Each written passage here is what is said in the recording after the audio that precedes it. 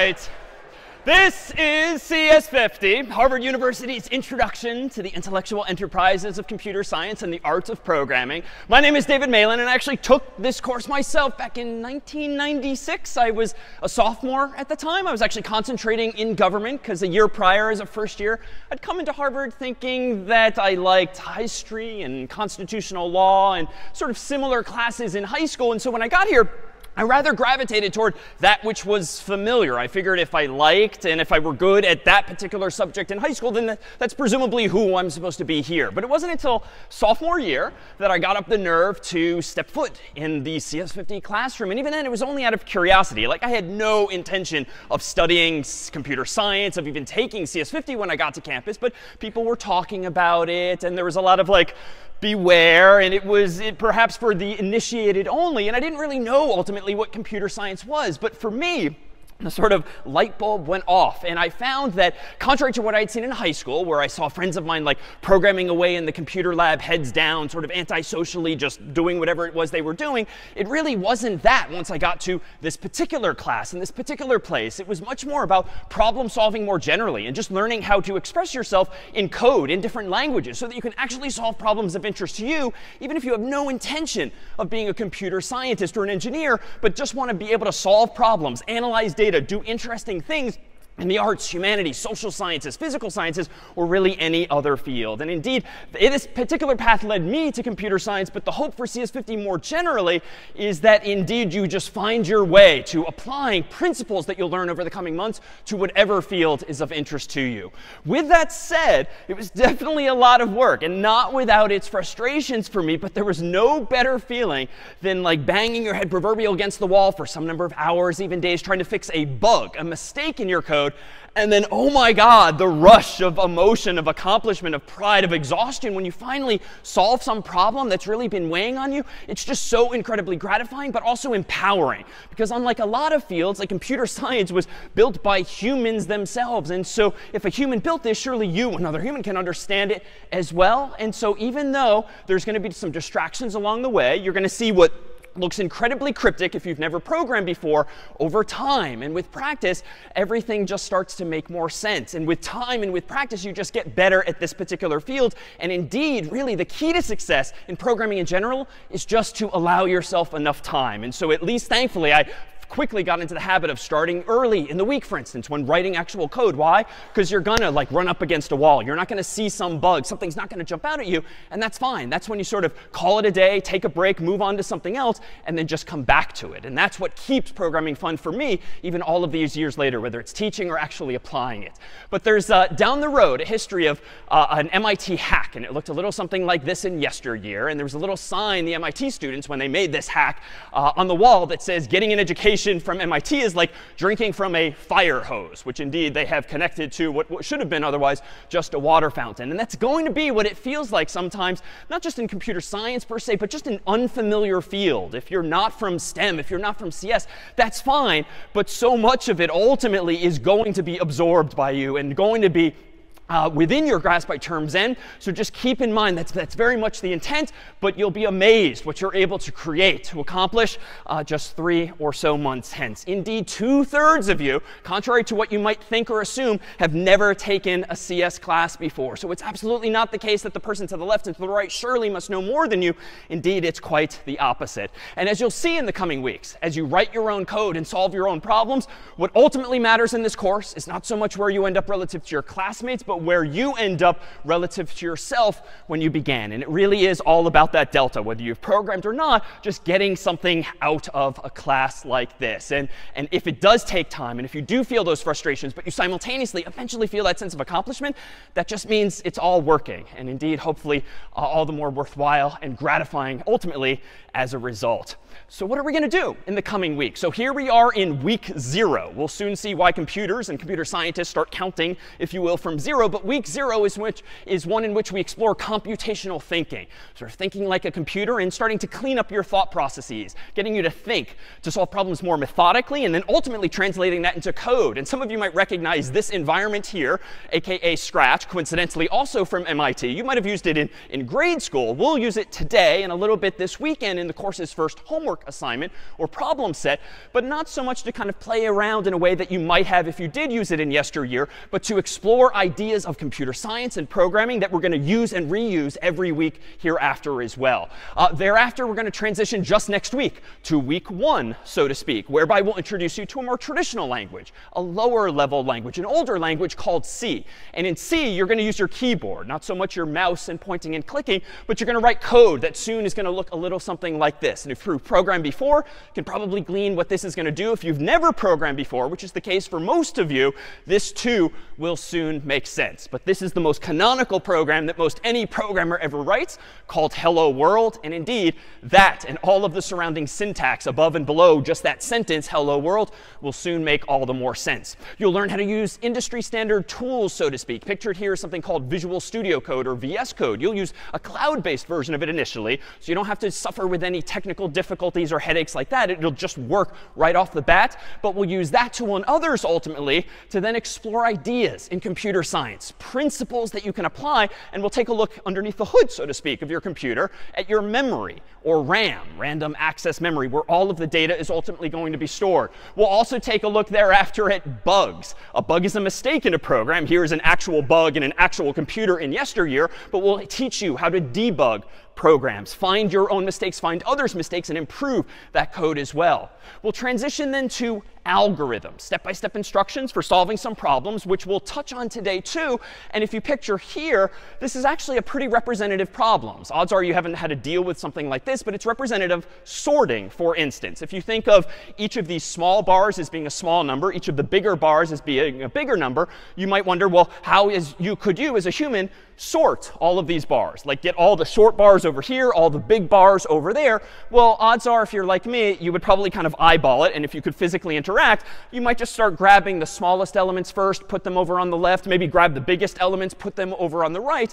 But what's your algorithm there? Like, how would you teach someone younger than you who's never done that before how to do it? How would you compel your Mac or PC or phone to do something like that? You can't just kind of wave your hand and say, oh, figure it out, move things around. You have to express yourself more methodically. So we'll translate even ideas like this into code too. And that's what the Googles and others of the world are doing constantly as they sort and organize the world's information.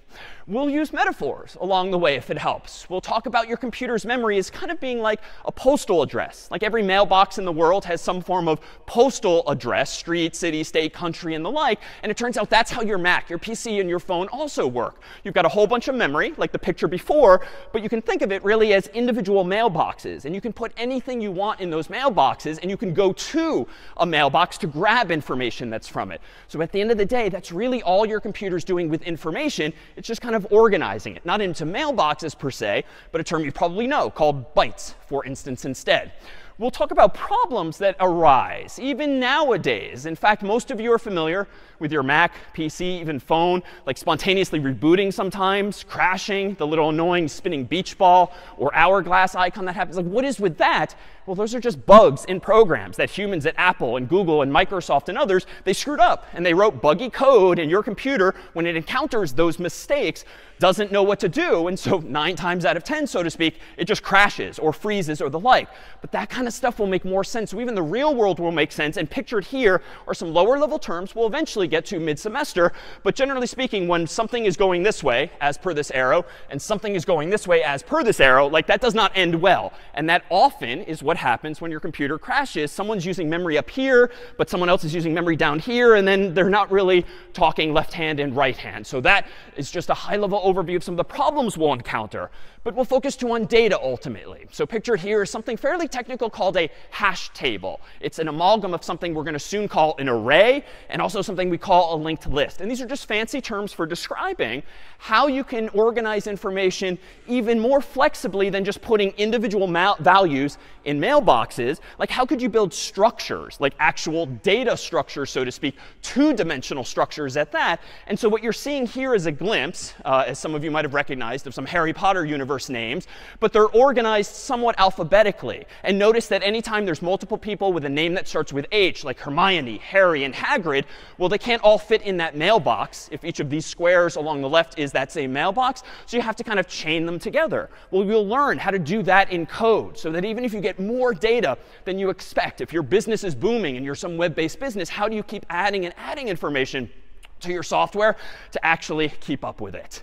But this, again, is what code's going to soon look like, as soon as next week in week 1, this here being C. But we'll transition in a few weeks to a more modern, higher level language, so to speak, called Python. Indeed, the course very deliberately, back in my day and now this, introduces you first to C, which, funny enough, many people don't tend to program in certainly every day.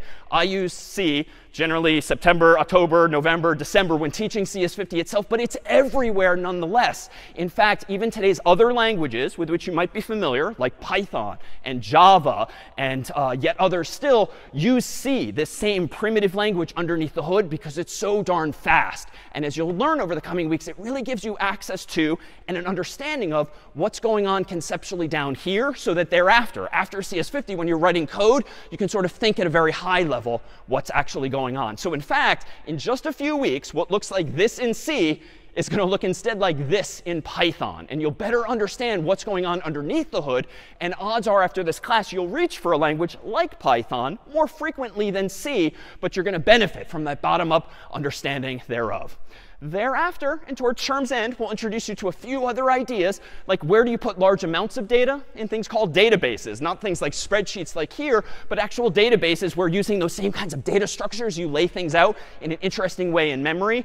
Thereafter, we'll transition to a very familiar environment that you and I use every day, the web. Like the web has become rather the user interface or UI that we use everywhere on the laptops, desktops, and even mobile devices nowadays.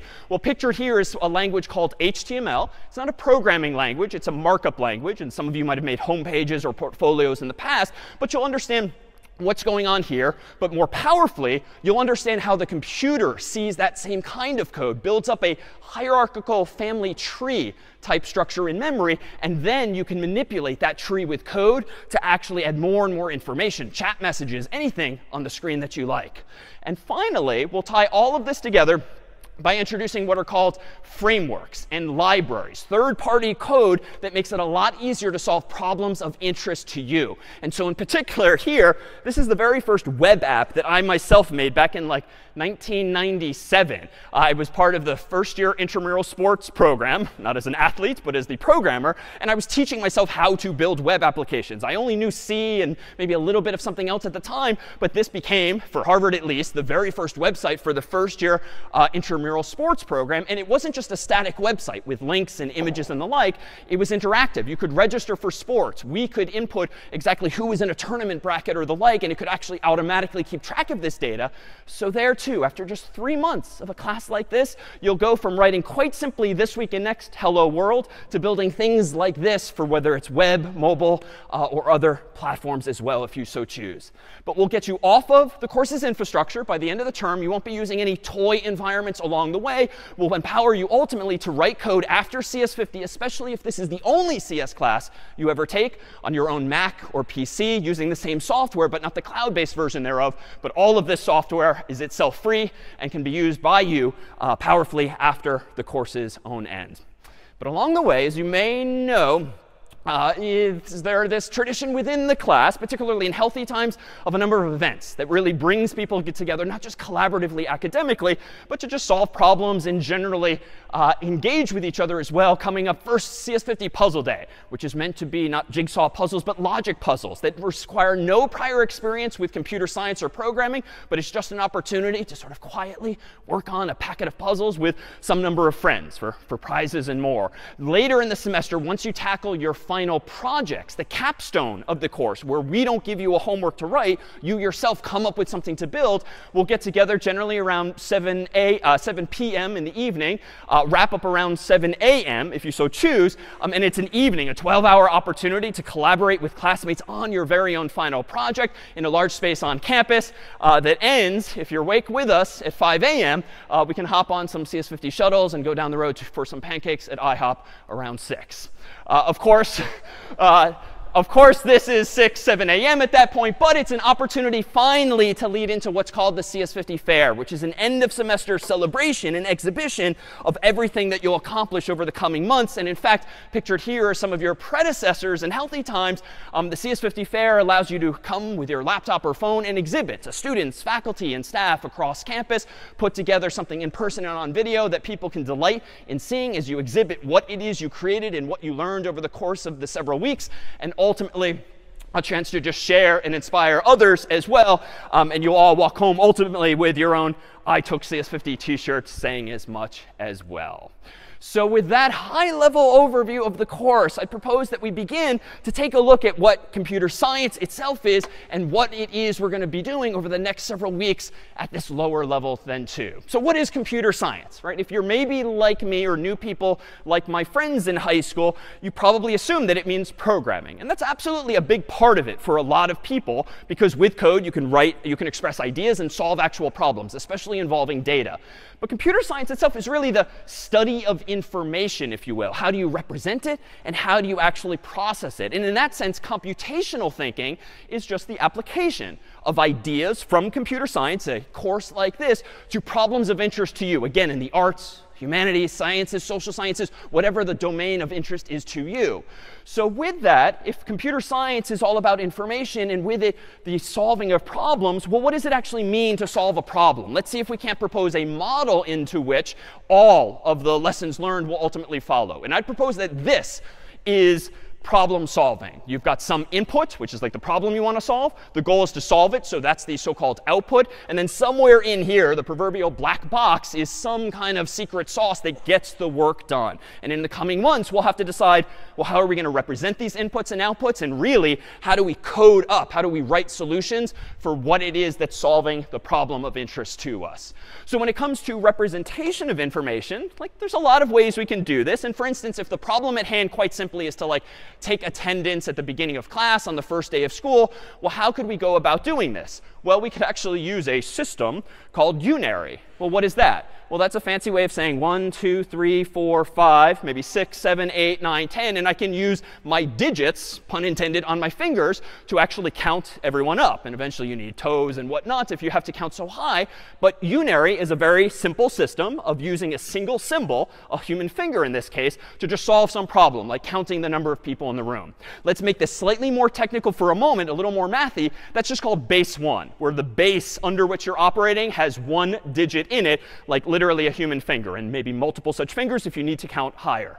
But of course, most of you, if not all of you, generally vaguely know that computers use something other than unary. And even you and I probably don't use this that often. They use what language or alphabet instead?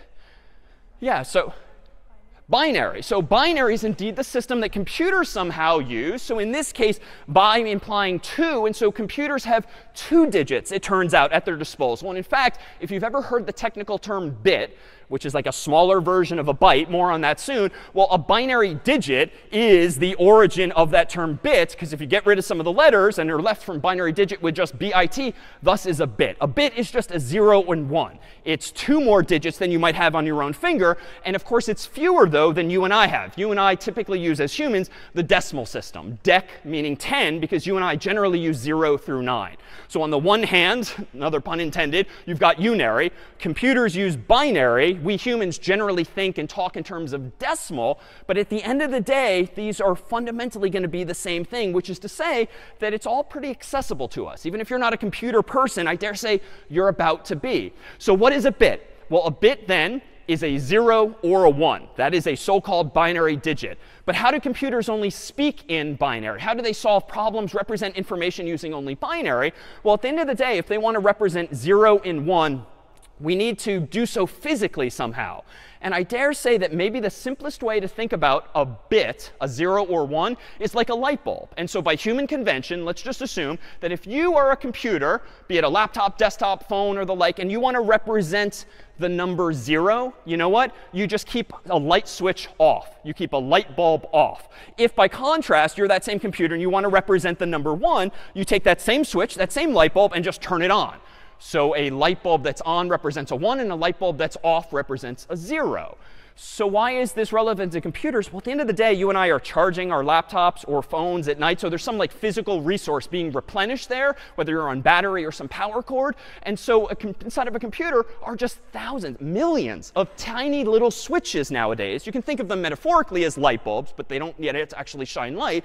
But there are tiny, tiny little switches. And those switches, if you've ever heard the term, are just called transistors. So like computers have millions of transistors that can either be flipped on to represent 1s or flipped off to represent 0s. And from that very simple mechanism, electricity is there or it's not, a 1 or a 0, computers can actually count obviously from 0 to 1, but it turns out even higher if they use a little more electricity as well. So how might I do this? Well, let me go ahead and propose that I just grab one of our own light bulbs here on stage. This one's off.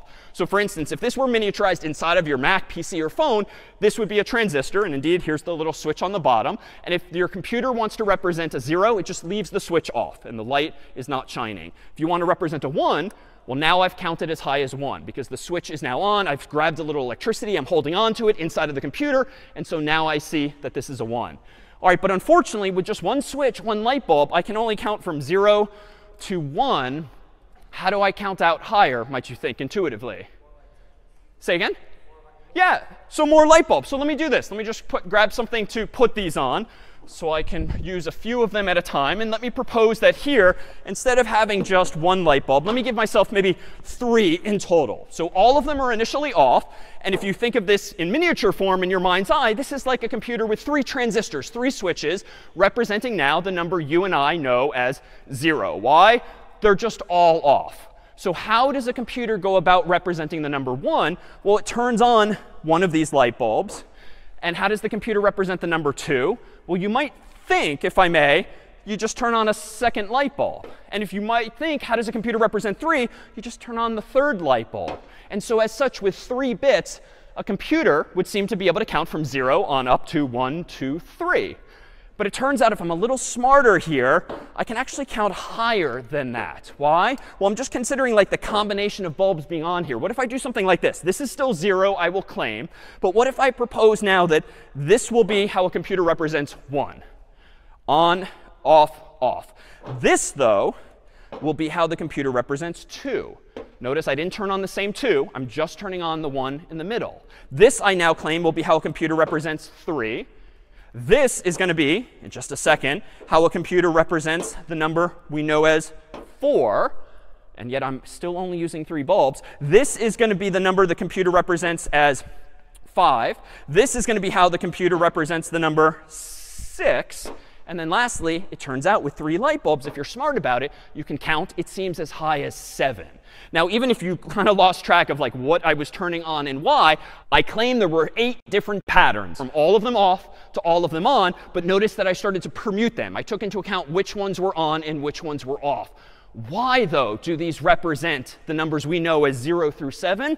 Well, let me go ahead and maybe let's do this. Instead of just considering there to be light bulbs, let's assign some special significance to each of them based on where it is. And maybe for this, could we get maybe 3 volunteers? 3 volunteers? OK. You're being volunteered. OK, come on up if you want to go over to the stage there. Yeah, you want to come on up as well? And over here as well. So there's some stairs on either end. Maybe a round of applause for our first volunteers of term.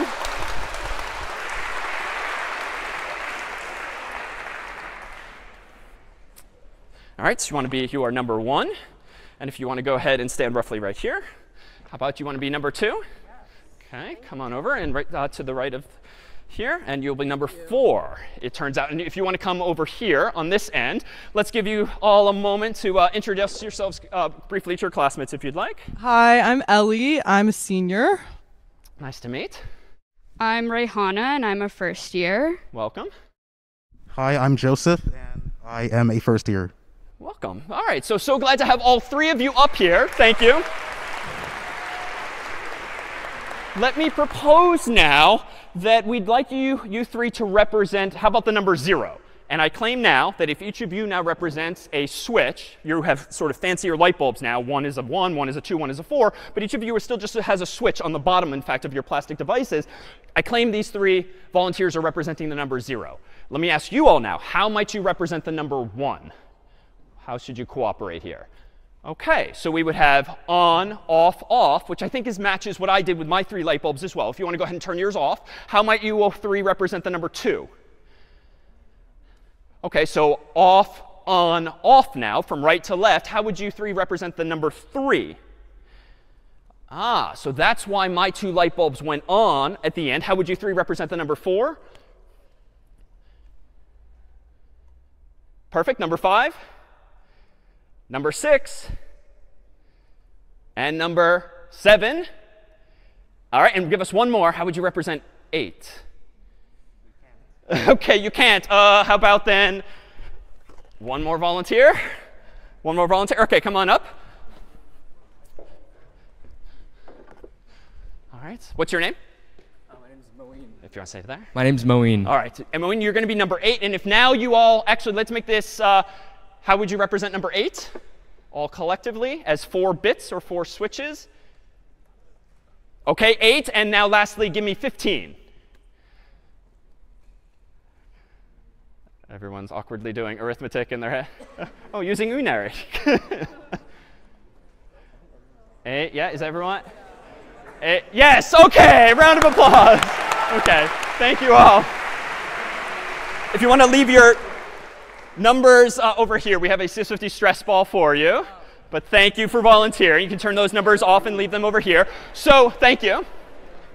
So how do we go from there to creating these patterns? Well, even though we still had 3 bits initially and 3 switches, later 4 bits and 4 switches ultimately, we still used the same approach fundamentally to actually representing information. And now why were they those patterns? And why did I very deliberately have our volunteers line up in that way? Well, I wanted them using base 2, aka binary. But with binary, there come certain rules. And even if you're not familiar with binary beyond that it exists and relates somehow to computers, it's actually pretty much identical to the system you and I use every day, known as base 10, aka decimal. So let's consider, if you will, by rewinding to primary school for just a moment, like how decimal works. And you'll see that even if you're not a computer person, you actually are. You just have to tweak your mental model ever so slightly. So here is the number that you're probably viewing as 123. But why is that? Well, it's not really 123. These are just this is just a pattern of 3 symbols on the screen. 1, 2, 3. And your mind is sort of rapidly assigning mathematical meaning to them, 123. But why is that? Well, if you're like me, you probably learned back in the day when you have a 3-digit number like this, the rightmost number is in the ones place. The middle digit is the tens place. The leftmost digit is in the hundreds place. And why is that relevant? Well, if you then quickly do some mental math, as you and I just do instantly nowadays, that just means 100 times 1 plus 10 times 2 plus 1 times 3. Of course, 100 plus 20 plus 3 gives us the number you and I know as 123. But beyond that, how do we get to just 2 digits instead of as many as 9 in the decimal system? Well, let's generalize this. In the decimal system, you and I know if we've got 3 digits represented by these hashes here, yes, it's the ones place, tens place, hundreds place. And if we keep going, thousands, 10,000s, and so forth. But why is that? Well, base terminology is now a little more germane. That's technically the 10 to the 0th column, the 10 to the 1, 10 to the 2. So these are powers of 10, where 10 is your base. Computers just simplify things a little bit, because computers, at the end of the day, only have access to electricity on or off. They don't have access to like 10 different types of electricity, just 2, on or off, if you will. Well, they just use a different base. And the rightmost digit would be in the so-called 2 to the 0s. Then the middle digit is 2 to the 1. The leftmost is 2 to the 2, aka 1's place, 2's place, 4's place. And as we kept going, 8. And if we keep going, 16, 32, 64, 128, and so forth. But the idea is fundamentally the same. So why is this how the computer represents the number you and I know as 0? Well, off, off, off from right to left, or in this case, left to right, is just 0. Why? Because that's 4 times 0 plus 2 times 0 plus 1 times 0 is, of course, 0. This is why 0, 0, 1 represents 1. This is why 0, 1, 0 represents 2, and 3, and 4, and 5, and 6, and 7 on up. And why did we need a 4th bit to represent 8? Well, we kind of needed to carry the 1, so to speak, using our familiar human terminology. But for that, we need a 4th bit, another transistor. And this now represents the number 8. And that's why we ended with on, from left to right, off, off, off. So I keep saying on and off, or the light bulb is on or off. But really, I just mean 1 or 0. And so computers and we humans think of things digitally as just being zeros and ones. But mechanically, you can think of it indeed as these light bulbs. Now, a bit's not very useful. Even 3 bits, 4 bits, not that useful. You can count to 7 or 15. Generally speaking, bytes are a more useful unit of measure. And anyone familiar? How many bits is in a byte? Yeah, so 8 bits are in a byte. You can think of it as an octet equivalently. In some contexts, there are nuances there. But think of a byte as just being 8 bits. And that's just a more useful measure. So what does this mean in real terms? Well, if you've ever downloaded like a music file or a photograph or a video, those are measured in bytes. Probably not small numbers of bytes. Probably kilobytes for thousands of bytes, megabytes for millions of bytes, gigabytes for billions of bytes, especially for video. That just means you have a lot of patterns of 8 bits, some combination of zeros and ones on your computer's hard drive. Here then, with a byte of bits, 8 bits is how a computer would typically represent the number 0. And if that same computer uses all 8 of its bits, its full byte to change it to 1, anyone who's quick with math or have seen this before, how high can a computer count with 8 bits or 1? Yeah, 255. Why is that? Well, we're not going to turn this into a constant math exercise. Indeed, after today, we're not really going to think about or talk about bits at this low level. But this is the ones place, 2s, 4s, 8, 16, 32, 64, 128. And if I do all of that math from left to right, that indeed gives me 255. It ignores how we might represent negative numbers, but perhaps more on those some other day. But computers, of course, do so much more than numbers and math and all this low-level stuff. We send text messages, write documents, emails, and the like. So how might a computer represent something like the letter A? I claim at the end of the day, your Mac, your PC, your phone just has lots of transistors, lots of switches that it can use in units of 8, in units of bytes. How, though, if it's already using those patterns of zeros and ones apparently to represent numbers from 0 on up, how do you go about representing letters of the alphabet, might you think? Yeah. OK, so we could assign a number to every letter. OK, so let me just conjecture. Well, let's just call A 0 for simplicity, B 1, C 2. And now let me play devil's advocate. OK, how do I now represent 0 or 1 or 2? Well, we've maybe created a problem for ourselves. If now we have to steal some numbers to represent letters, we kind of have to pick a lane. But there's a solution to that, too, that we'll see. And it turns out the world is not quite as simple as A being 0. A typically is represented by computers everywhere, phones everywhere, with the number 65, the decimal number 65. Using 8 bits, if we turn some of the zeros to ones, let me just stipulate, you can represent the letter A using 8 bits by turning certain ones on and certain ones off. But we will try not to focus on that binary level too much. So if A is 65, it turns out that B is going to be 66, and C is going to be 67, and so forth. And so where does that get us? Well, it turns out there's a whole system that maps numbers to letters. And here, as I alluded to verbally a moment ago, is the pattern of zeros and ones via which you'd represent 65. And just quick check here. We won't constantly do math. Ones place, that's easy. 2s, 4s, 8, 16, 32. 64's place, so 64 plus 1 gives us 65. So once I do that, how do I get to all of the others? Well, it turns out a bunch of Americans years ago came up with this, ASCII, the American Standard Code for Information Interchange. Now, what does that mean? Well, it's just an acronym describing what really you proposed, a mapping between numbers and letters. Not quite as simple as 0, 1, 2. Starts at 65, 66, 67 for capital letters. But here are most of the letters in use today, at least with this system. So this is just a big chart from online. And you'll see in the middle of this chart here, here's my 65A. Here's my 66B, C. And let's see, 72 is H. 73 is I, and so forth. So there's a mapping, at least for English, between all of these numbers and all of these letters. And if we focus here, those are the beginning of our uppercase alphabet. So suppose then that today, tomorrow, you receive a text message from someone. And underneath the hood, now that you're a computer person, you figure out a way to see what pattern of zeros and ones was sent. In this case, it's wireless as opposed to wired, but it's still some pattern of zeros and ones. And your phone is turning some switches of its own on and off to represent that message from a friend. Suppose that the 3 patterns you received were these 3 bytes from left to right, spelling out a 3-letter word. Well, if we do out the math, 1's place, 2's place, and so forth, I'll spoil it for you. Suppose that you received a text message that doesn't literally say 72, 73, 33, but you received a pattern of 8 plus 8 plus 8, 24 bits that, if you do out the math, represent the decimal number 72, 73, 33. Anyone recall what message you might have received from the green and white charts? Yeah. Hi. But yes, hi is the message. But 72, 73 gives us H and I. What's 33? Any guess as to 33? Yeah, over here. Yeah, so it's an exclamation point. How would you know that? Well, you really do need some kind of cheat sheet, aka ASCII in this case. And if we look elsewhere, let me highlight the left of the chart. You can see that next to 33 in decimal is indeed the exclamation point. So back in the day, a bunch of humans got in a room, decided that, hey, when we start building PCs and later Macs and phones, we all just have to agree on this form of representation of letters of the English alphabet in this case. We just need to agree on this mapping. But somewhat curiously, notice this. It turns out that once you paint yourself into this corner and start using 65 for A, 66 for B, well, how do you represent 65 the number and 66 the number if you want to do math or use Excel or something like that?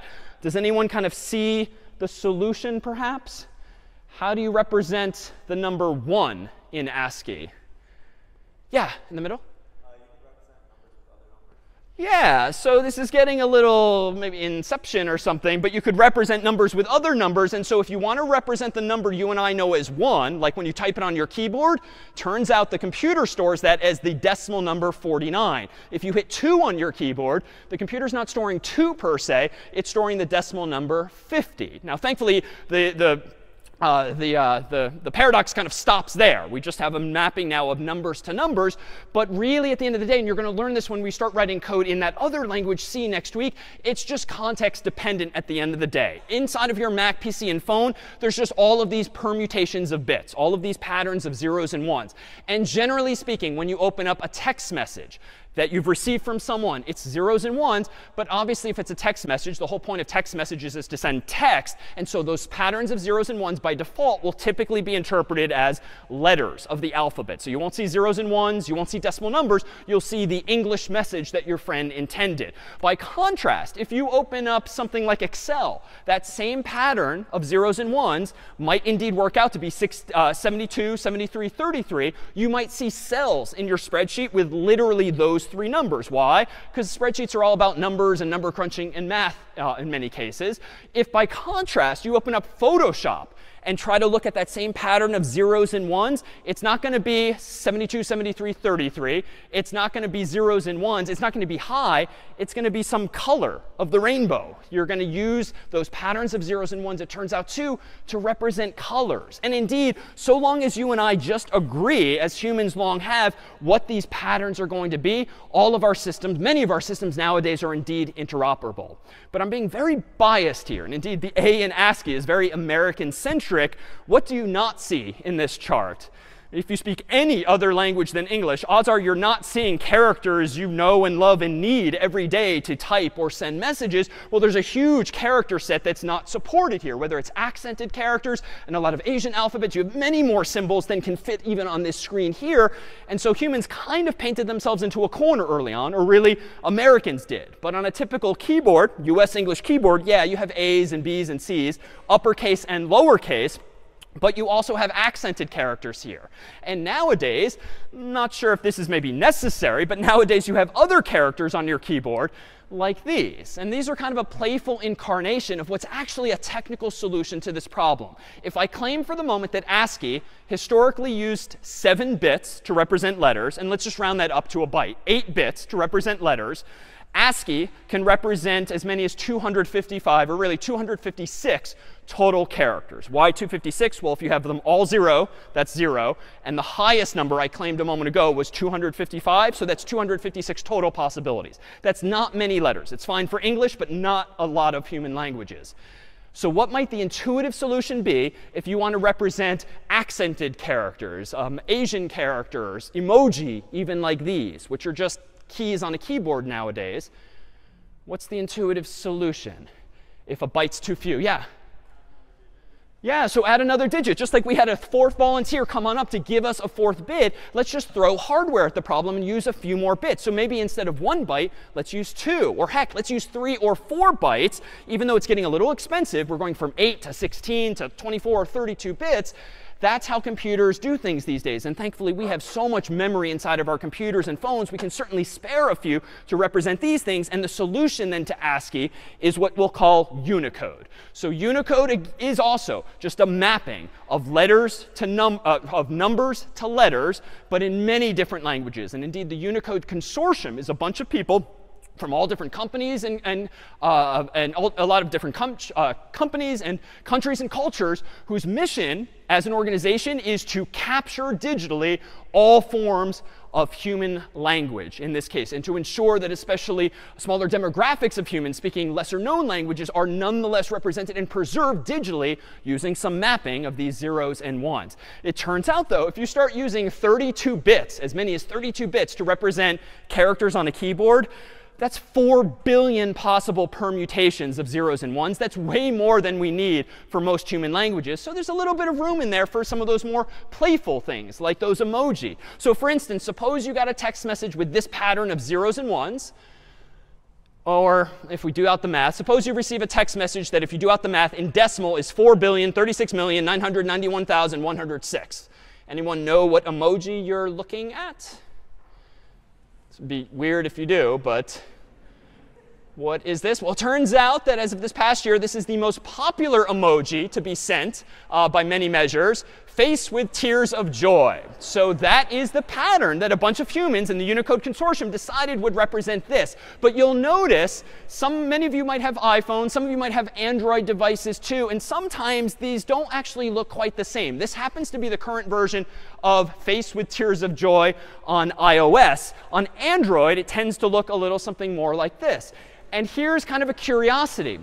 Even though you and I look at these things and they look like images, they're not images. They're characters, at least as we've defined them now in Unicode. And iOS and Android and Windows and Facebook and other companies and apps nowadays really just have different fonts, if you will. So just like fonts with English and other languages can give you different characters with serifs or not, emoji are themselves, yes, drawings that someone made, but they're really just a font. And so that same pattern of zeros and ones might just render slightly differently on someone's phone or another. If you've ever gotten like an icon on your phone that's broken and you've been sent an emoji, but it's like a square or something arbitrary and not sensible, it might just mean that you have not updated to the latest version of iOS or Android, which just updates the font of supported emoji. Because those folks at Unicode pretty much every year nowadays are adding more and more emoji to that particular character set. Now, I went down the rabbit hole figuring out the other day just which are the most popular emoji these days. On Twitter specifically this past year, the most popular emoji, by contrast, was loudly crying face. I don't know if that says more about 2021 or about Twitter, but you'll see different trends certainly in how these are used. But even humans themselves didn't necessarily think 2 steps ahead. And now a lot of the emoji are this sort of default yellow color, but there's a lot of emoji that aren't sort of these cartoon characters, but they're meant to represent humans in various professions or gestures or the like. And nowadays, too, you've probably noticed on your phone and Macs and PCs, there are different skin tones that you can assign to certain emojis. If it's supported by the company and by Unicode, you can actually like touch and hold on a certain emoji, and then you can choose the appropriate skin tone to represent yourself or someone else, and that then modifies the display. Well, let's just think for a moment here, how did Apple and Google and Microsoft and others go about implementing support for emoji with different skin tones? How could you do this? If you want to represent some smiling emoji, but in 5, in this case, different skin tones, you could come up with what? 5 different patterns that are identical structurally, except for the skin tone used in places in that image. But that's a little inefficient, right? To kind of just do copy, paste, paste, paste, paste, and like change the color in Photoshop, if you will. That's going to use more bits, more information than you might need to. How else, if you now start to think a little bit more like a computer scientist, if at the end of the day all you have are zeros and ones, how else could you implement skin tones, might you think? Yeah. OK, so RGB, we'll come to that in just a moment. That stands for red, green, blue. That's one way. In this case, though, I'm seeking an alternative to just using 5 different patterns of zeros and ones to represent the same emoji, but different skin tones. So not quite RGB. Yeah. OK, so store one copy of the emoji and then store different variants of the color that you want to assign to that emoji. Yeah, so this is actually an example of, do you want to elaborate? OK, so you can use a loop to actually output these things. More on that in a moment. Let me go down this road for just a moment. This would be, in some sense, sort of a better design, if you will. But why? Yeah. OK, so filter, if we think sort of in the Instagram sense, you can sort of change the color of something. And that could be related here, too.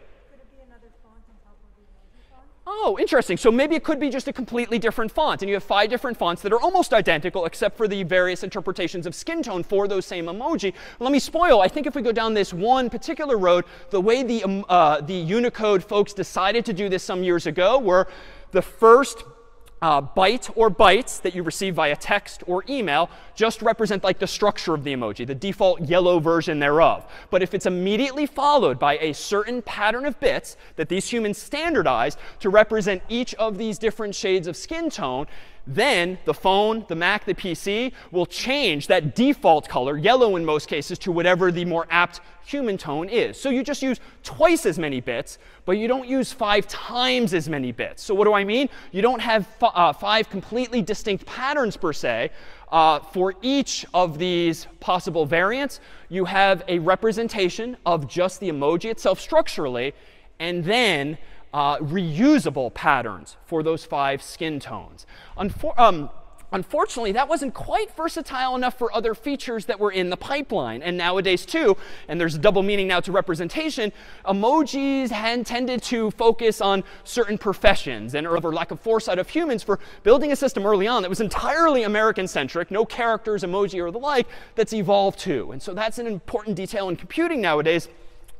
It too is evolving. And the languages you're about to learn in the coming days, those too are evolving as well. And new features are getting added. And even programming languages have version numbers. You might have a different version of an app on your phone.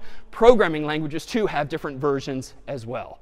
Questions then thus far on how information is represented using ASCII or Unicode or anything in between. Yeah? Oh, good question. So to recap, why can't you just,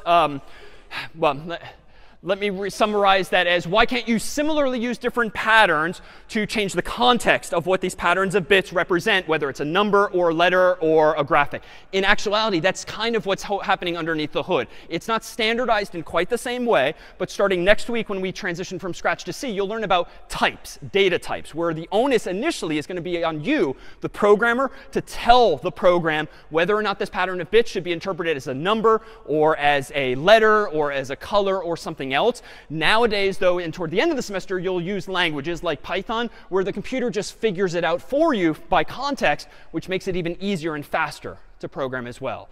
Other questions on Unicode, ASCII, or the like? All right, well, how about just a few other forms of information? RGB was called out earlier, red, green, blue. How do images get represented in computers? Well, in fact, it's typically an assembly of some amount of red, some amount of green, some amount of blue. But there are other representations. If you're a graphic designer, you might know them. But RGB is still pretty common. What does this mean? This means to represent every dot on your phone or every dot on your TV or your laptop or desktop, there is a number representing how much red that dot should show, a number representing how much green, and a number representing how much blue it should show, red, green, blue, respectively. So for instance, if a dot on your screen, we're using these 3 numbers, these 3 values or bytes, 72, 73, 33, in a text message or email, that would be interpreted as I claimed hi. But in Photoshop or in some graphical program, that same pattern would be interpreted as, let's call it a medium amount of red, a medium amount of green, and a little bit of blue. And why medium and little? Turns out that each of these are bytes. The smallest value you can have in a byte, we said, is 0. The largest value you can have in a byte is 255. So I'm just kind of spitballing here. This is like medium, medium, and a low amount of red, green, blue specifically. Those three colors, like wavelengths of light, are combined in such a way that you would have this dot on the screen, a sort of murky shade of yellow or brown. That is how a computer would store precisely that color. And in fact, we've seen this color. When you type in "faced with tears of joy," generally on your screen it looks like this, typically much smaller. But let's zoom in. Or let's zoom in a little more. What are you starting to see, if you know the term? So pixels, it's getting very pixelated. A pixel is just a dot on the screen. And if you really zoom in on it, you can literally see all of the dots that compose an emoji, in this case on iOS, in the font that Apple's using to represent this particular pattern of zeros and ones. So one of those yellow dots, and there's many of them, all that kind of blend together here, each dot on the screen, I claim, is 3 bytes. How much red, green, blue for this dot? How much red, green, blue for this dot? How much red, green, blue for this dot? And you'll notice, too, that when it gets to be sort of brownish here, the dots really stand out. The 3 values, the 3 bytes, aka 24 bits, are just slightly different. And so underneath the hood, this is why images, photographs that you take, or GIFs that you download get so darn big, potentially, because you have a number representing every dot on the screen. Well, if this, I claim, is indeed how images are typically represented, using pattern of bits that are assigned to some amount of red, green, or blue, how do you get video? What is a video if at the end of the day all we have are zeros and ones? What's a video, perhaps? Yeah. Oh, let's go here. Way in back. Yeah, pixels really changing values over time. And do you want to confirm or deny the hand that went up here? Yeah, or equivalently, a sequence of images that over time are changing on the screen. So both of those are valid interpretations. And just for fun, if you grew up with these sort of picture books, you might remember a little something like this. If we could dim the lights.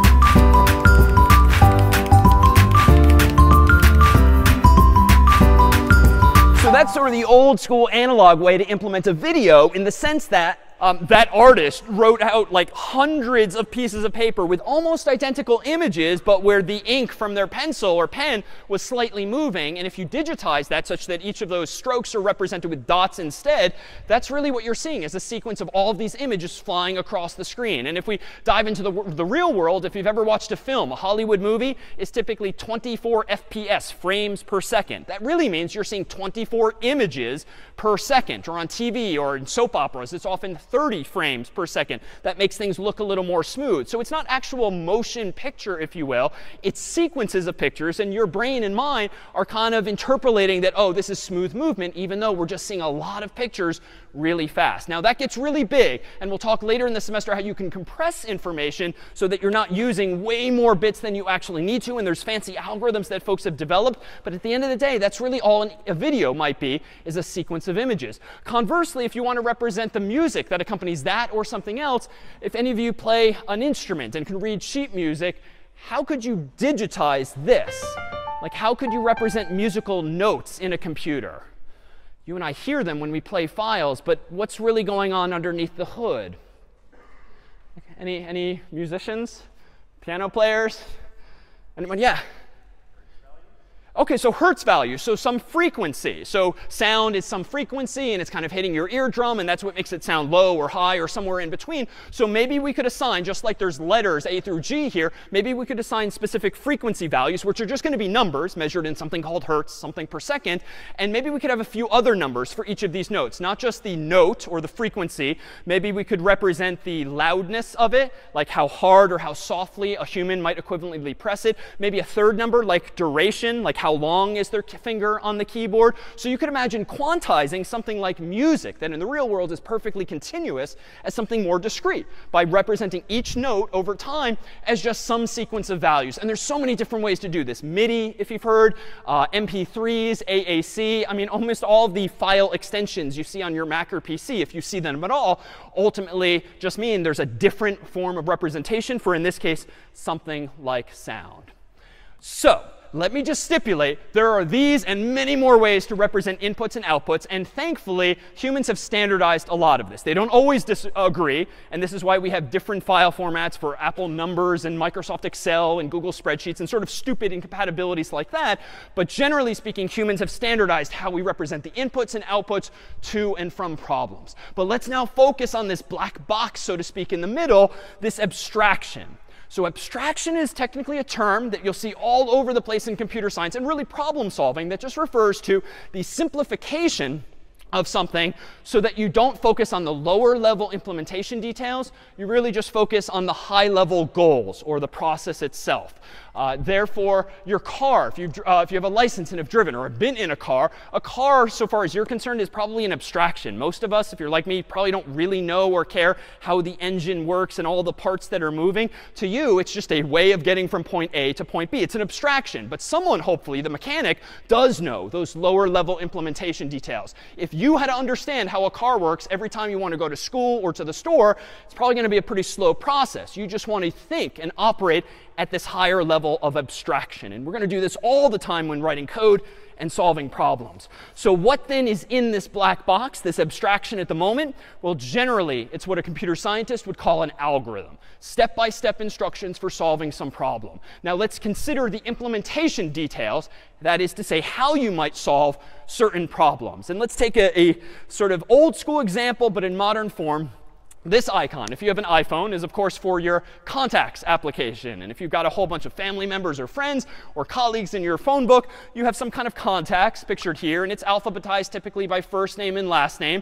And odds are you and I are in the habit, if they're not already a favorite, of like clicking on search and then using autocomplete. And what happens when you start typing autocomplete? Well, if you type in the letter H, you'll see only, presumably, Hagrid, Harry, Hermione, and so forth. If you type in HA, that shows you only Hagrid and Harry, and it all happens super fast. So how is that happening? Well, typically, you could just start at the top and look to the bottom, searching for all of the H's or all of the HA's. But for larger data sets, that's going to get slow. For the Googles of the world, that's going to get really slow. And even on our phones, when you have hundreds, thousands of contacts eventually, even that kind of approach, that algorithm, step by step, might be slow. So how might we go about searching for someone in a phone book like this? Like, say, John Harvard, well, here's an old school incarnation of this. And odds are you might not have had occasion to even physically use this thing nowadays. And in fact, this is a bit of a white lie, because this is the yellow pages, which means this is a book of companies, not people.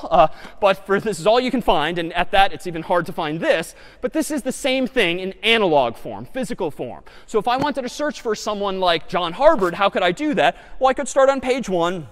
And I could start searching for page 2. Page 3, page 4, page 5. A little hard to do physically, especially since no one's used this phone book in a lot of years. But is this algorithm correct, turning page by page? Very inelegantly. Is this correct? Well, I find John Harvard if he's in here. All right, so yes. I mean, this is a little stupidly tedious, because if there's like 1,000 pages, he might be a few hundred pages into this. But it's correct. At some point, I will find him. And if he's on the page, I'll be able to call. Why? Because presumably the names are alphabetized in here. And there's no like cheat sheet on the edge. So I have to search for John Harvard from left to right, searching for H if it's alphabetized by last name. Well, what would be marginally better? Well, how about 2 pages at a time? It's hard to do with a 20-year-old phone book where the pages are kind of grown together. But 2, 4, 6, 8, 10, 12. This algorithm, is this correct? All right, so no, why? Yeah, so I'm skipping every other page. So if I don't consider that and I find myself in like the I section or the J section, well, I might accidentally conclude, nope, I haven't found John Harvard yet, just because I skipped him because it was sandwiched between 2 pages. Now, I can fix this, I think. If I do hit the I section, well, let me just double back 1 page, just in case he was in that last page. So it's recoverable, but it's almost twice as fast, minus that hiccup there. But what most of us would do, and what your phones are doing, albeit digitally, is they open up roughly to the middle of the phone book. And they look down and they say, oh, I'm in roughly the M section. So I'm roughly halfway through this 1,000-page phone book. But what do I now know about John Harvard? Where is he? To my left or to my right? All right, so alphabetically, he's presumably to my left. And so here I can both metaphorically and physically tear the problem in half. You don't need to be impressed. It's really easy down the spine that way. But I know that John Harvard is to the left here, but now I can throw, unnecessarily dramatically, half and page 1 out of the way. And what do I now know? I've gone from 1,000 pages to like 500. I can kind of repeat roughly the same algorithm, go to the half of this. And so this time I went back a little too far. I'm in now the E section. So what do I know? Is John Harvard to my left or to my right?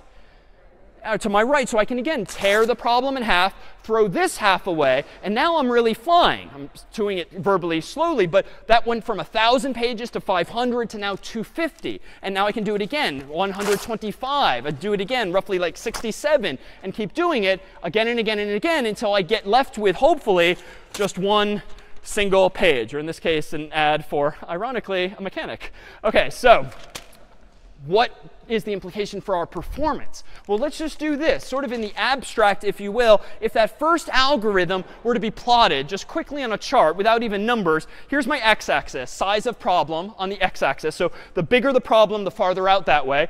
Time to solve the problem, the higher you go up on the y-axis, the more time you're taking to solve it. How would we draw the running time, the amount of time taken to run that first algorithm? Well, it's going to be a straight line. Why? Because if you add one more page next year, because more people move to Cambridge, you're going to add one more page turn potentially. So one more second, one more unit of time. So it's a straight line, and we'll abstract it away as n. If there's n pages in the phone book, the slope of this line is essentially n. The second algorithm, wherein I was doing 2 pages at a time, was twice as fast, but it's still a straight line. And in fact, let me just draw some dotted lines here. If the phone book is this big, with my first algorithm, it might take this many units of time, this many steps, this many page turns. But with that second algorithm, notice that the intersection is with much lower on the yellow line than on the red. So n over 2 means there's half as many pages here, if n is the number of pages. So indeed, that algorithm, the second one, is twice as fast, minus the little hiccup that I have to double back 1 page. But that's not a big deal if I'm still doing things twice as fast. But the third algorithm looks fundamentally different. It looks like this. Logarithms, if you recall from high school or prior. If you don't, that's fine too. It's just a fundamentally different function, a different shape. And notice that the green line is going up and up and up, but a much slower rate of increase, which means crazy things are possible. If 2 towns in Massachusetts, like Cambridge and Allston across the river, merge next year, for instance, in terms of their phone book just got twice as big. For the first algorithm, that's going to take me twice as many steps to go through. The second algorithm, almost twice. It's going to take me 50% more steps to go through, 2 at a time. But the third algorithm that I ended with, tearing things again and again, dividing and conquering, if you will, in half and in half and in half, how many more steps will my third algorithm take if Cambridge and Allston merge into a phone book that's twice as big? Just 1 more step, right? No big deal. You just take a really big bite out of the problem once you decide if John Harvard is to the left or to the right. And so you've made much faster progress. And so this, in essence, is what your computer, your phone, is probably doing underneath the hood when searching for Harry or Hermione or Hagrid or anyone else, because it's that much faster, especially when you have large data. If you don't have that many contacts, it probably doesn't matter if you search from top to bottom or more in the form of this divide and conquer algorithm. But if you're the Googles of the world or you're analyzing large data sets, indeed, this is going to add up quite quickly. So where do we go with this? Well, we're going to introduce next something called pseudocode. How can I translate what I did verbally there sort of intuitively to actual code? Well, this won't be Scratch, this won't be C or Python just yet. It's just going to be an English-like syntax. And this is how many programmers would start solving a problem. They don't start typing out code in C or Python or the like. They use English or whatever their human language is to jot down an outline for their ideas. My first step really was picking up the phone book. My second step was opening to the middle of the phone book. My third step was somewhat different. Look at the page, because why? My fourth step was, if person I'm looking for is on the page, I then do what? Never happened in my example, but I call the person, so I'm done. Else, if the person is earlier in the book alphabetically, as John Harvard was in the case of my H, then I should search to the middle of the left of the phone book. And then I should go back to step 3. Step 3 is look at the page, thereby repeating the same process again and again. Step 9, though, might be else if the person is later in the book, then let's go ahead and open to the middle of the right half of the book, and then go back to line 3. Else, there's a fourth scenario we should probably consider, lest my search process freeze or crash or give me one of those spinning beach balls with a bug. Yeah, what if John Harvard isn't in the phone book? I'd prefer that my algorithm, my phone, not just reboot or freeze. I should handle that with some kind of catch-all. Else, so to speak, let's just quit the program. So there's well-defined behavior for every possible scenario of the 4. Now let's call out a few of these salient terms. It turns out if I highlight in yellow here, there's a pattern to what I've been doing here. These are all of my English verbs. And in a moment, we're going to start calling those verbs functions. When you program or write code and you want the program or the computer to do something for you, some action or verb, we're going to refer to those actions or verbs as these things called functions, like those here. By contrast, I've just highlighted instead my if, my else if, my else if, and else. This is going to represent what we're going to start calling a conditional, a proverbial fork in the road, where you can either go this way or that way, do this thing or this other thing. And you're going to decide which of those things to do based on what I've now highlighted here, which are going to be called Boolean expressions. Bool referring to a mathematician last name Boole. A Boolean expression is just a question with a yes, no, a true, false, a 1 or a 0 answer, if you will. And it governs whether you do this thing or this thing or this thing or that. The indentation in this case is important. The fact that I've indented line 5 implies, by convention in programming, that I should only do line 5 if the answer to line 4 is a yes or a true. And same for these other indented lines as well. And the last characteristic here is this here. Someone called this out earlier, in fact. These lines 8 and 11 are now highlighted and represent what? What might we call these in code if you've done that? Yeah, so these are loops, some kind of cycles that result in my doing the same thing again and again. But there's a key detail with this algorithm in pseudocode. Even though it's telling me to go back to line 3, why is this algorithm eventually going to stop? Why do I not constantly keep looking for John Harvard forever by nature of these loops telling me to keep going back to line 3? Good. Eventually, he'll be on the page, or to your point earlier, he won't be at all, and we're out of pages. And so we just quit. And that's the key about going to the left half or the right half. It doesn't matter if you do the same thing again and again. You're not going to get stuck in a so-called infinite loop so long as you keep dividing the problem and shrinking it into something smaller, smaller, smaller. Eventually, there's going to be no problem left to solve.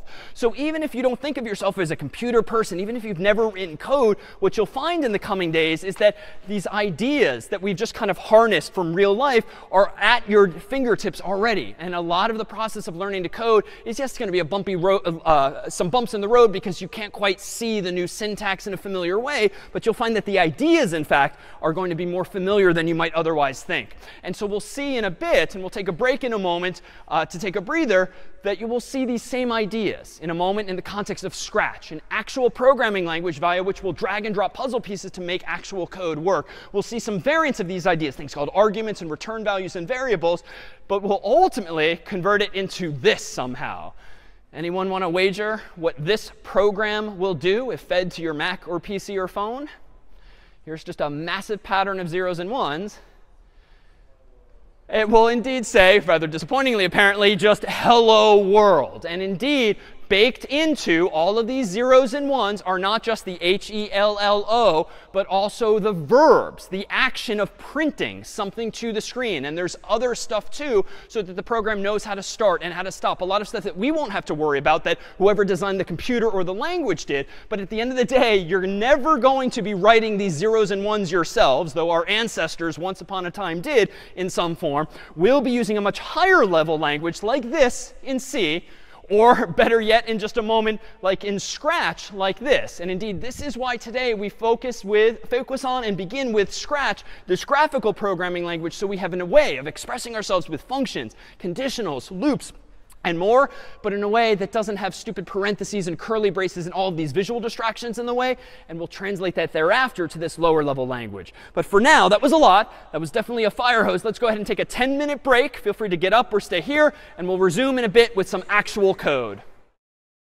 So this then is Scratch, a graphical programming language from our friends down the road at MIT's Media Lab that indeed some of you might have used in grade school or the like for playing and writing code and the like, but you maybe didn't necessarily think about how some of these primitives ultimately worked. And in fact, everything you've done, if you've used Scratch before, and everything you'll see today is going to apply to all of the weeks to come as we explore these things called functions and loops and conditionals, Boolean expressions, and more. With Scratch, because it's so graphical and animated, can you create create animations like this one, interactive art, and software more generally. But you'll do so by dragging and dropping puzzle pieces that only lock together if it makes logical sense to do so. And what you won't have to deal with in this first week of class is curly braces, parentheses, all of the weird symbology that you might recall seeing when we just wanted to say hello world. Now, this particular program, Raining Men, was written by a former CS50 teaching fellow, Andrew Barry, who's actually now the general manager of the Cleveland Browns, the American football team. And so these are just some of the programs that some of your predecessors in the class have created. And you'll see in the remainder of class here a couple of others as well and more in the course's first assignment, namely problem set 0. So how do we get there? Well, first, a quick tour of what it is we're going to do. This, in Scratch, is perhaps the simplest program you can write. And even if you've never seen Scratch or any programming language before, can probably guess that this just says on the screen somehow, hello world. But what you don't have to do is type esoteric commands and weird syntax, those curly braces and parentheses I keep alluding to. You just drag this yellow puzzle piece, you drag this purple puzzle piece, let them magnetically lock together, so to speak, click a button, and boom. With those same building blocks and several others, can you make exactly the sorts of things that Andrew brought to life as well. So here's what we're about to see. At scratch.mit.edu is a cloud-based programming environment on MIT servers. You can also download it offline on your own Mac or PC. And it gives you an interface like this. On the left-hand side of the screen, you'll see a blocks palette.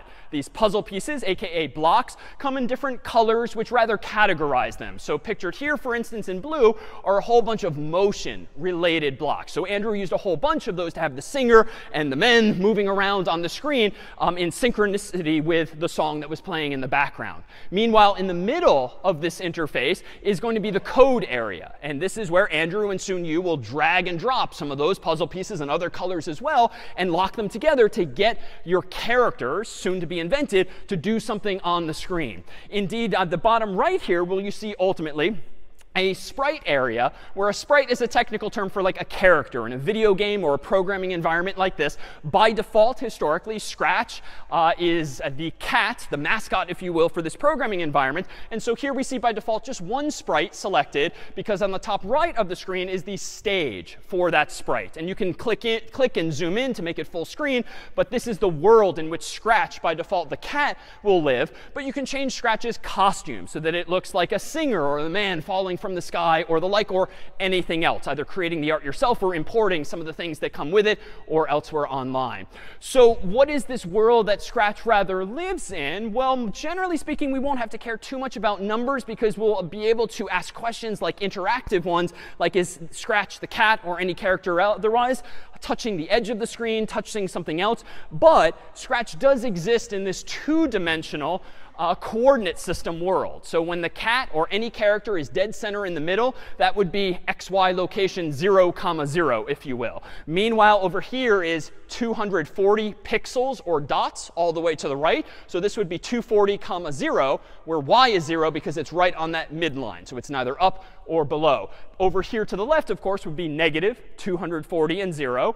Above the cat would be x equals 0, because it's right on that vertical midline, and 180. And then down here, as you might guess, would be 0, negative 180. Generally speaking, we don't have to care about those precise pixel coordinates, but it's helpful ultimately if you do want the cat to move up, down, left, or right, having some sense of direction according to the x-axis and y-axis as well can help you express your ideas ultimately.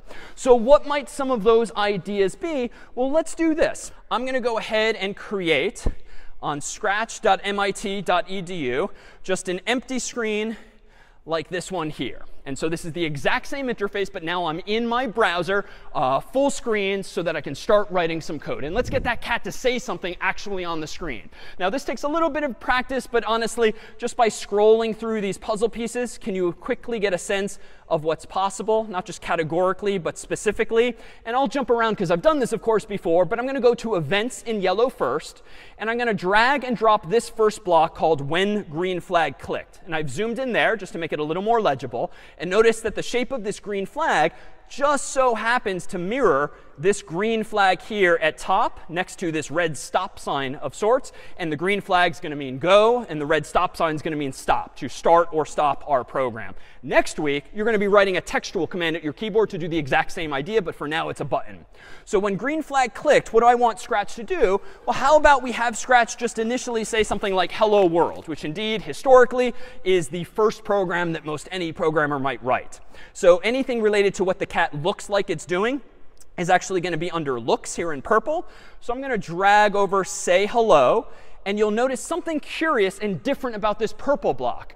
It says, of course, say in purple. But then there's this white oval and some text that by default is hello, because MIT just decided that by default the placeholder will be hello. But anytime you see this white oval, it's an opportunity to provide an input into the function called say. And so here I'm borrowing terminology from before. Problem solving, again, is all about inputs, producing outputs, and in between there is some algorithm. In a moment, we're going to start referring to algorithms quite frequently as functions. Why? Because it's the implementation of some algorithm. So let me override the default with hello, comma, world. I'll zoom out. And now if I go to the top right of the screen and click the green flag, we'll see, hopefully, my very first program in code. Now, it wasn't a huge lift, right? It only was a matter of dragging and dropping puzzle pieces. But what has now happened? Well, it turns out that two things have happened. When I, the human, clicked on that green flag, I triggered what we're going to start calling now an event. An event is generally something graphical or interactive that just happens in a computer program. You and I trigger events on our phones all day long. Whenever you tap or drag or long press or pinch or any of those gestures in vogue nowadays on phones, you are triggering events. And people at Apple and Google and elsewhere have written code that listen for those events and do something when that event happens. That's what I just did. When green flag is clicked, I want something to happen. Namely, I want this purple function, this verb, this action called say, to do something. What do I want it to do? I want it to say what this input is. And I'm going to introduce another vocabulary term. The white ovals here are, yes, inputs very generically. But in a programmer's terminology, they're called arguments, otherwise known as parameters. And that just means an input to a function that modifies its behavior in some way. When I click stop, that's just another event. And that one is just built into Scratch. Scratch knows that when you click the green stop sign, everything should just stop automatically. I don't have to write code to support that feature. So that's all fine and good. Hello world. But if I keep doing stop and start and stop and start, it's going to do the same thing again and again. And it's really not that interesting at the end of the day. Maybe gratifying once, but it'd be nice if this were a little more interactive.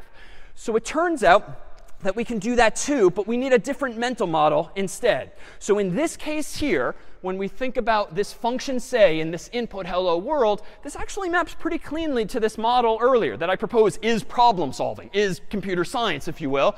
The input to the current problem is going to be in white here, hello world. The algorithm is the say algorithm. Now, I don't know how MIT got it to print out the little pretty speech bubble on the screen, but they wrote those underlying low-level implementation details. And they gave me and you a purple function called say that just does that for you. You and I don't have to reinvent that wheel. The output of say is another technical term now called a side effect. A side effect is usually something visual that happens, like as a side effect of you calling a function. And so the side effect here is that the cat has this speech bubble magically appear, inside of which is hello world. So we have an input, we have an output, we have an algorithm, but now we're talking about these ideas in the context of programming. So now the input is an argument. The algorithm is a function. And the output in this case is a side effect. Terminology that you'll just hear more and more, and it'll eventually sink in. But not to worry if the terminology doesn't come naturally early on. So what more might I do with this?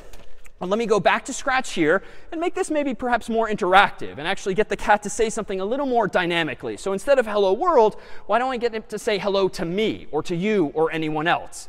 So let me do this. Let me go under, say, let me get rid of this first. And you'll notice this neat trick. As soon as you start dragging on a block, if it gets close to it, it kind of goes gray, and it can be magnetically snapped together. You don't have to do it very precisely. Conversely, if I want to get rid of a puzzle piece, I can just drag it anywhere on the left, let go, and that deletes it. Or you can right-click or control-click, and a little menu will let you delete it as well. Well, let me do this instead. Under sensing, which I know is there because I've done this before, are a whole bunch of things related to sensing, whereby the cat can kind of feel out its world in some sense. It can do things like ask this question. Am I touching the mouse pointer, like the user's cursor? Am I touching a specific color that you can override to be anything you want? Is the distance to the mouse pointer some specific value? But for now, I'm going to focus on this blue puzzle piece that asks a question, which itself is this white oval that I can apparently change, and then it's going to wait for a response. But this puzzle piece is a little different. It's a little special. It comes with a freebie. It comes with what we're going to call technically a return value. So some functions don't just do something on the screen. They hand you back, so to speak, a value that you can do anything that you want with. Nothing happens immediately unless you do something with that so-called return value. So let me go ahead and drag this thing over here. Ask what's your name. And I'll use the default question. That seems a reasonable place to start. I'm not going to override that default. And now let me go ahead and zoom out. Let me go back to looks. Let me go to say, and let me just form the English sentence I want. So let me zoom in here and type in hello, maybe comma, space. I could do David, but that's obviously not right because I'm asking for a name and then I'm like in advance hard coding my name. That's not what I want. I just want hello, comma. And now let me zoom out and grab one more say block. Let me maybe say here. OK, I don't want to say hello, hello. I don't want to just type in my own name because, again, then what's the point of asking the user for their name? But notice this. If I go back to the sensing block, this is where that oval that's blue called answer is useful. This will be the so-called return value of that function. So I'm just going to go ahead and do this and drag and drop. Even though it's not the right size, it is the right shape. And so Scratch will be smart about it and grow to fill that puzzle piece for you. Let me zoom out now. And now let me click the green flag. You'll see that Scratch is indeed prompting me with the speech bubble. What's your name? Notice the little text box below the cat is asking what's your name. So I'm going to type in DAVID and hit enter. Or I can click the blue check, enter. OK, it's a little weird. I wanted him to say hello, not just my name. So let me stop. Let me start it again. All right, hello, what's your name? DAVID, enter. Huh, kind of rude. Why is there this bug? Like I wanted to say hello, David, not just David. And yet twice it has failed to do so. Yeah, the computer is processing my directions, my actions really quickly. And so it actually is doing it. It's just you and I in the room are just way too slow to notice that it said, hello, David. It just seems to have just said David. So, all right, how can I fix this? Well, here's where you start to poke around and think about how you might solve this. Let me go back under looks. Maybe there's a smarter way to do this. Maybe I could do, OK, I could do this. How about instead of just say hello, there's apparently another puzzle piece where I can time it. So I can maybe slow things down a little bit. So let me do this. Let me throw away all of this. Let me drag a say hello for 2 seconds. Let me drag another say hello for 2 seconds. Let me change the first one to indeed hello, comma. And then let me go back to sensing. Let me grab that same answer, because I threw it away a second ago, and I'll just change it. I don't even have to delete hello. I can just overwrite it like this. So now I think we'll kind of pump the brakes and see things more slowly. Let me stop. Let me start. DAVID, enter. Hello, David. OK, so it's better. Like, it seems to be working. I think your hypothesis was right. It just looks kind of stupid, right? Like the fact that it's saying hello, David, like we can do better. And like literally every piece of software on your phone or Mac or PC is better than that. It adds words together in the user interfaces you and I are familiar with. So let's go a little more fishing here. Let me throw away these. Let me go back to looks and just get the simpler say.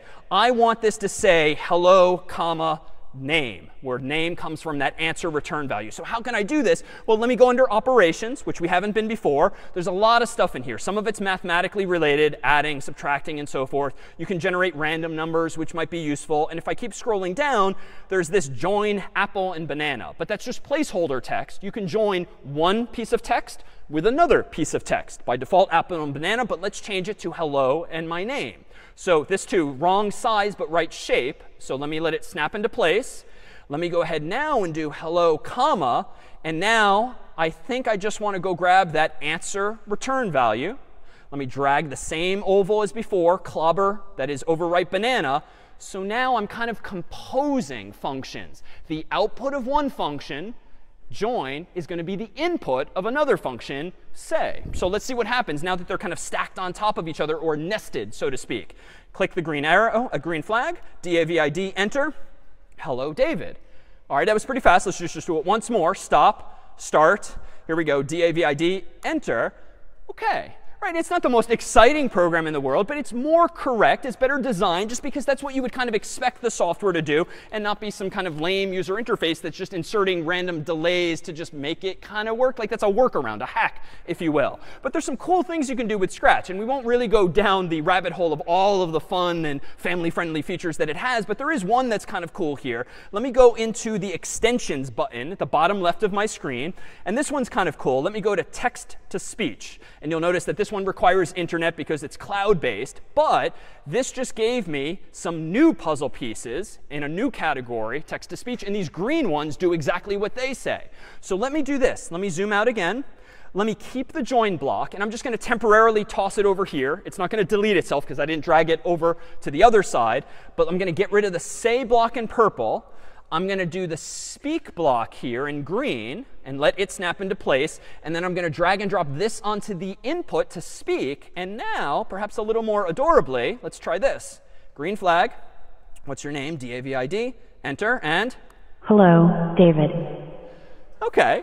It's a little robotic, but at least now it has synthesized speech. And I've kind of got my own like Siri or Google Assistant or Alexa thing going on here now, where it's now recognized whatever text it is and it's played it.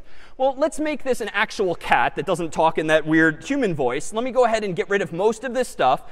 And let's get the cat to actually meow like a cat tends to. And let me go under the sounds block. Now, MIT gives you a few sounds for free because it's designed around a cat by default. And I'm going to go ahead and grab this one. Play sound meow until done. And now, and we heard a teaser for this earlier in the crowd. It's a little piercing, admittedly. We can lower the volume a little bit there. But notice if I want the cat to meow a second time, I'll just click it again. OK, and over there, too, I hear. OK. All right, so it's kind of cute now, right? So it's just meow. OK, yes, echo, echo. So it's meowing now every time I hit the green flag. Now, that's great, but even a kid is probably going to would prefer that it just meow, perhaps, like again and again without having to keep hitting the button. So well, how might we do this? All right, well, if I want it to meow multiple times, why don't I just grab it another time and another time? Alternatively, you can right-click or control-click a puzzle piece and just duplicate it from a little menu that drops down. So here we go, 3 meows. All right, that's not really a happy cat, it sounds. Maybe hungry. So can we slow that down? Well, maybe. In fact, if I poke around, let me go under Control. Looks like there's a wait block. Wait 1 second by default. And notice, Scratch will be pretty accommodating. If you just hover in between blocks, it will grow to fill that too. So I could change it to 1 or 2 or anything seconds. I'll just leave it at the default for now, 1. And now I'll go ahead and do this. OK, so cuter and less hungry and just more friendly. But this isn't the best design. It is correct. And let's use that as a term of art. Correct means the code does what you want it to do. I want the cat to meow 3 times slowly, and it did. So I'd wager this is correct. But it's not the best design. And this is where things get more subjective, right? Like you could write accurate sentences in an essay for an English class, but otherwise it's just completely a mess. Like your arguments here and there, and you don't say anything wrong, but you don't say it well.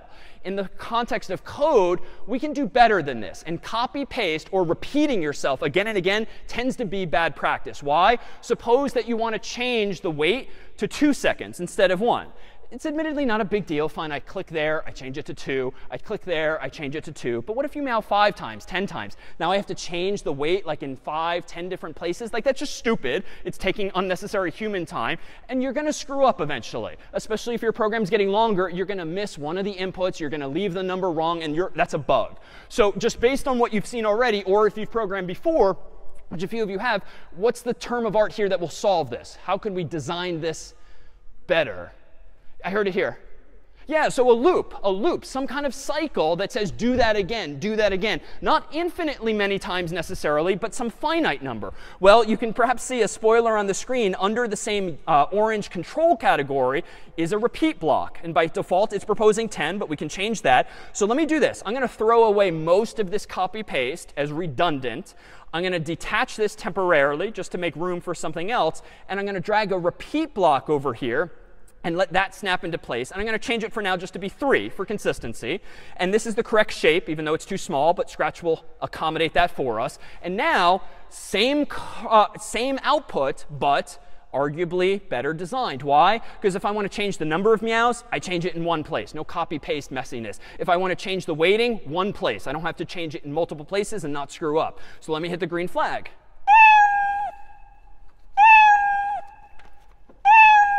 All right, so nice. Now, it would have been nice if MIT had just given us a meow block that just automates all of this for us. Let me wager they gave us the low-level implementation details. They gave us the play sound meow. But I had to implement like a decent number of blocks just to get a cat to meow again and again. I feel like we should have gotten that for free from MIT. Well, they don't have to be the only ones that invent blocks for us to use. You can write your own functions, your own verbs or actions. So how can we do this? Let's make our own puzzle piece called meow that uses this code but creates it in such a way that it's reusable elsewhere. So let me do this. Under my blocks in pink here, I'm going to go ahead and click literally make a block. Now, here's an interface via which I can give the block a name. MEOW will be the name of this block. And I'm just going to go ahead and quickly click OK. That just gives me a very generic pink puzzle piece that starts with the word define, because Scratch is asking me to define, that is, implement or create this new puzzle piece for me. Well, what does it mean to meow? I'm going to claim that it means to do these 2 steps, to play the sound meow and then just wait for 1 second. But what's powerful about this idea is look at this up top. Now that I've made a block, it exists in Scratch. MIT didn't need to create this for me. I created it for myself. And even you, if we end up sharing code. So I can now drag meow up in here. And what's nice about meow is that itself is, yes, a function, but it's also an abstraction. Like, never again do I, or even you, need to worry or care about what it means to meow or implement it. I can sort of drag it out of the way. I didn't delete it. Drag it out of the way, out of sight, out of mind. Why? Because my code is now even better designed in some sense because it's more readable. What is it doing? When the green flag is clicked, repeat 3 times, meow. It just says what it means. And so it's a lot easier to read it, and it's a lot easier to think about it, especially if you're using meow in other projects too. Now, let me go ahead and hit click play. Same thing. So it's not really fundamentally any different. But I can make this custom puzzle piece, this own function of mine, meow, even more powerful. Let me kind of rewind a bit and go to my meow puzzle piece. And I am going to control click or right click on my pink puzzle piece. And I'm going to edit it. So I kind of regret making meow so simple. Wouldn't it be nice if meow took an input, aka an argument, that tells meow how many times to meow? Then I can get rid of that loop and just tell meow how many meows I actually want. So I'm going to click on another button here called literally add an input. And it's going to have placeholder here. So I'm just going to put a placeholder there. I keep using n for number, which is a go-to in computer scientist terms. And I'm going to add some descriptive text just so that it's a little more self-explanatory. I'm just going to say meow n times. But there's only one oval. Times is just going to be explanatory text. And now notice what has happened. Now my puzzle piece takes an input, aka an argument, that will tell that function to meow some number of times. But it's not just going to work magically. I need to implement that lower level detail. So let me zoom out. I have to remind myself what this function was. So I'm going to drag it higher up just so they're on the screen at the same time. I'm going to go ahead now and temporarily move this over here. I'm going to temporarily detach this over here. Why? Because what I think I want to do is move my loop into the function itself, move the play and the wait into the loop, but I don't want to hard code 3. Notice that n here is its own oval. I can drag a copy of n and just let it go there. So now I have a new version of meow that takes an argument, n, that tells meow how many times to meow. And now, let me again drag this out of sight, out of mind, because who cares how I implemented it? Once it's implemented, it's sort of done. Now my program is even better designed in some sense. Why? Because now it really just says what it means. There's no loop, there's no repeat, no like implementation details. When green flag clicked, meow 3 times. And so functions indeed let you implement algorithms, like they're just code that do something for you, but they're also themselves abstractions. Why? Because once a function exists, it has a name, and you can think about it in that term, and you can use it by its name. You don't have to care or remember how the function itself was built, whether it's by you or even MIT. So again, here, I'll click the green flag. It's the same thing. So still correct, but better and better designed. And so anytime here and out with Scratch or soon C and eventually Python, when you find yourself doing anything resembling copy-paste or again and again grabbing the same code, probably an opportunity to say, wait a minute, let me refactor this, so to speak. That is, rip out the code that seems to be repeated again and again and put it in its own function so you can give it a descriptive name and use and reuse it. Any questions just yet on now saying or these loops or these functions that we're using? Yeah. How did I make it so it meows 3 times? So I originally only had a puzzle piece called meow, and I decided to improve it. So I held down Control, and I right-clicked or Control-clicked on the pink puzzle piece at top left, and I clicked Edit. And that brought back the original interface that lets me add some arguments to the puzzle piece itself. And I clicked Add an Input on the left here, and then I clicked on Add a Label over here. So that just lets you customize it even further. All right, so we've done this. Let's add one of those other primitives, too, to do something optionally. So how about we make the cat meow only if it's being petted by a human, as by moving the mouse to hover over the cat like a human would pet a cat? Well, let me go ahead and throw away the meowing for now. And let me simplify it by just using a sound. I'm going to go ahead and do this. I'm going to go ahead and have a control block that says if, because I want to implement the idea of if the cursor is touching the cat, then play sound meow. Or I could use my same pink puzzle piece, but I'm going to throw that away and focus only now on the sounds. And I'm going to do this. If touching mouse pointer, so I need to sense something about the world. And we saw this earlier. So if touching mouse pointer. So notice this shape here, way too big, but it is the right shape. So if I hover just right, it'll snap into place. And this now in blue is my Boolean expression, a yes/no question, true, false. If is a conditional. And what do I want to do? Well, if the cat is touching the mouse pointer, I want to go ahead and play sound meow until done. So let's do this. I'm going to hit green flag, click. Now, nothing's happened yet because it's a conditional, right? It's only supposed to do something if I'm touching the cat. Let me move the cursor over to the cat and wait for it. Another bug. Why is the cat not meowing? Even though I very explicitly said, if touching mouse pointer, meow. Yeah, in the middle. Yeah, this is, again, my computer's just so darn fast. Like yours, I click the green flag. It asks the question, am I touching the mouse pointer? Well, no, because my cursor was up there, not touching the cat. It's too late. The cat's out of the bag. And so we have to instead solve this by some other means. How can we fix this? How do we fix that sort of race? Yeah. Yeah, so why don't we just keep asking the question until I eventually am or am not actually petting the cat? So let me detach this temporarily. Let me go under Control. Let me go under, instead of repeat some finite number of times, let's just do it forever. So sometimes loops that do work forever are a good thing. Like the clock on your phone, that's in a loop forever because you want it to always tell time and not stop at the end of the day. So sometimes you do want code to loop forever, as in this case. So let me go ahead and drag and drop it there. Let me again click the green flag. Nothing's happening yet, but notice the program's still running. And so if I move my cursor, and oh, OK, so maybe we could add some waiting, but the cat does not want to be pet in this case. But it's indeed conditional. So there we have an incarnation in Scratch of doing something conditionally. Now, we can make this really cool, really fast, if you will. Let me stop this version. Let me go ahead and do this. Let me go ahead and throw all of this away. Let me go into my little extensions bucket over here. And let me do video sensing, since most laptops or phones these days have cameras. And there, indeed, I am with Sanders behind me. And let me do this. When video motion, and let me get out of the way.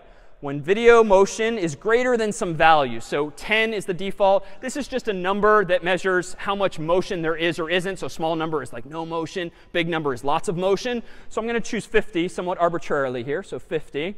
This is not normal to program off to the side, but I'm now going to say this. When video motion is 50, go ahead and play sound meow like this. So the cat is still in that world. I'm going to stop the program and rerun it. So here we go, green flag. And now, here come, all right, this is a little creepy the way I'm petting the cat, but, and,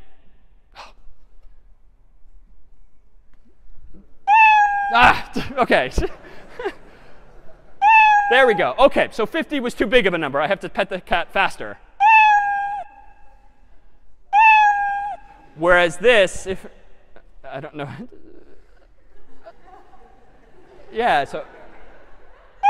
OK, so you can make things even more interactive in this way by just assembling different puzzle pieces. And honestly, there are so many different puzzle pieces in here. We're not going to even scratch the surface of a lot of them, but they generally just do what they say. And indeed, when you see on the screen here, this palette of puzzle pieces, really a lot of programming, especially early on when learning a language, is just trying different things and try and fail. And if it doesn't work quite right, look for an alternative solution there too, as even I just had to do a moment ago. Well, let's go ahead and use how about another example of something a predecessor of yours made. Let me go ahead and grab a program I opened in advance here called Whack-A-Mole. Might we get a brave volunteer to come up who is willing to whack-a-mole with their head virtually? Maybe. OK, let's see. How about in way back? You want to come on down? All right, come on down. And in just a moment, sure, round of applause for our volunteer. All right. So here we have, come on down. OK. What's your name? Oh, actually, say it into the microphone. Hi, I'm Josh. OK, nice. Welcome, Josh. Come on over. All right. So same idea here. I'll take the mic back. You'll have to stand in front of the camera. In just a moment, you're going to have to position your head in a box that your classmate from yesteryear created. And we'll start with beginner. OK. So line your head up in the box in a moment. All right, all right.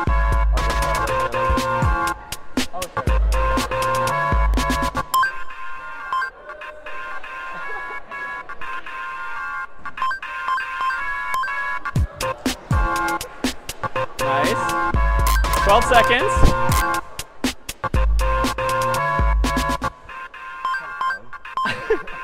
Five seconds.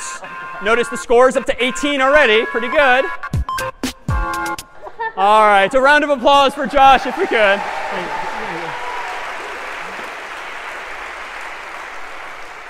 So notice how using some fairly simple primitives, things do get interesting pretty fast. And how was that implemented? Well, there were probably at least 4 sprites. So you're not confined to just one cat. You can create more and more sprites, change what they look like so they actually look like a mole in this case. There's probably some conditionals in there, some loops for 30 seconds. That's checking if Josh's head's movement is exceeding some value over this way or over this way, then increment something called a variable. We'll see those too. Just like in algebra, you might have x and y and z storing values like numbers. So can computer programs have variables called x or y or z, or more descriptively called score, as in this case at top right, or another variable called countdown, typically one word in code, but in this case 2 words, that just stores some value. So there's probably some math going on in there, whereby the author of this program just is incrementing, that is adding 1 and 1 every time it detected that a mole had been whacked, in this case with movement. So back in the day, I myself actually implemented my very first program in Scratch when I was a graduate student, actually, at MIT, cross-registered at MIT, taking a class from MIT's Media Lab, specifically the Lifelong Kindergarten group, which is the group that created Scratch itself. And the program I wrote all those years ago and still rather cling to is a little something here called Oscar time that I thought I'd play just a quick excerpt of myself here. So in this case, consider as the music starts playing how this program, which is much more sophisticated certainly than the earliest say hello examples we just did, might also be implemented. Let me go ahead now and click the green flag.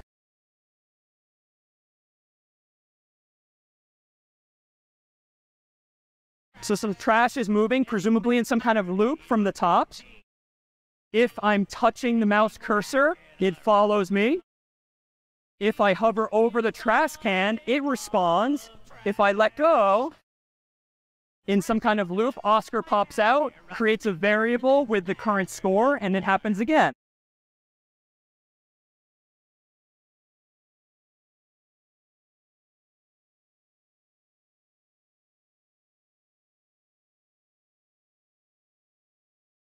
Pretty easy at first, but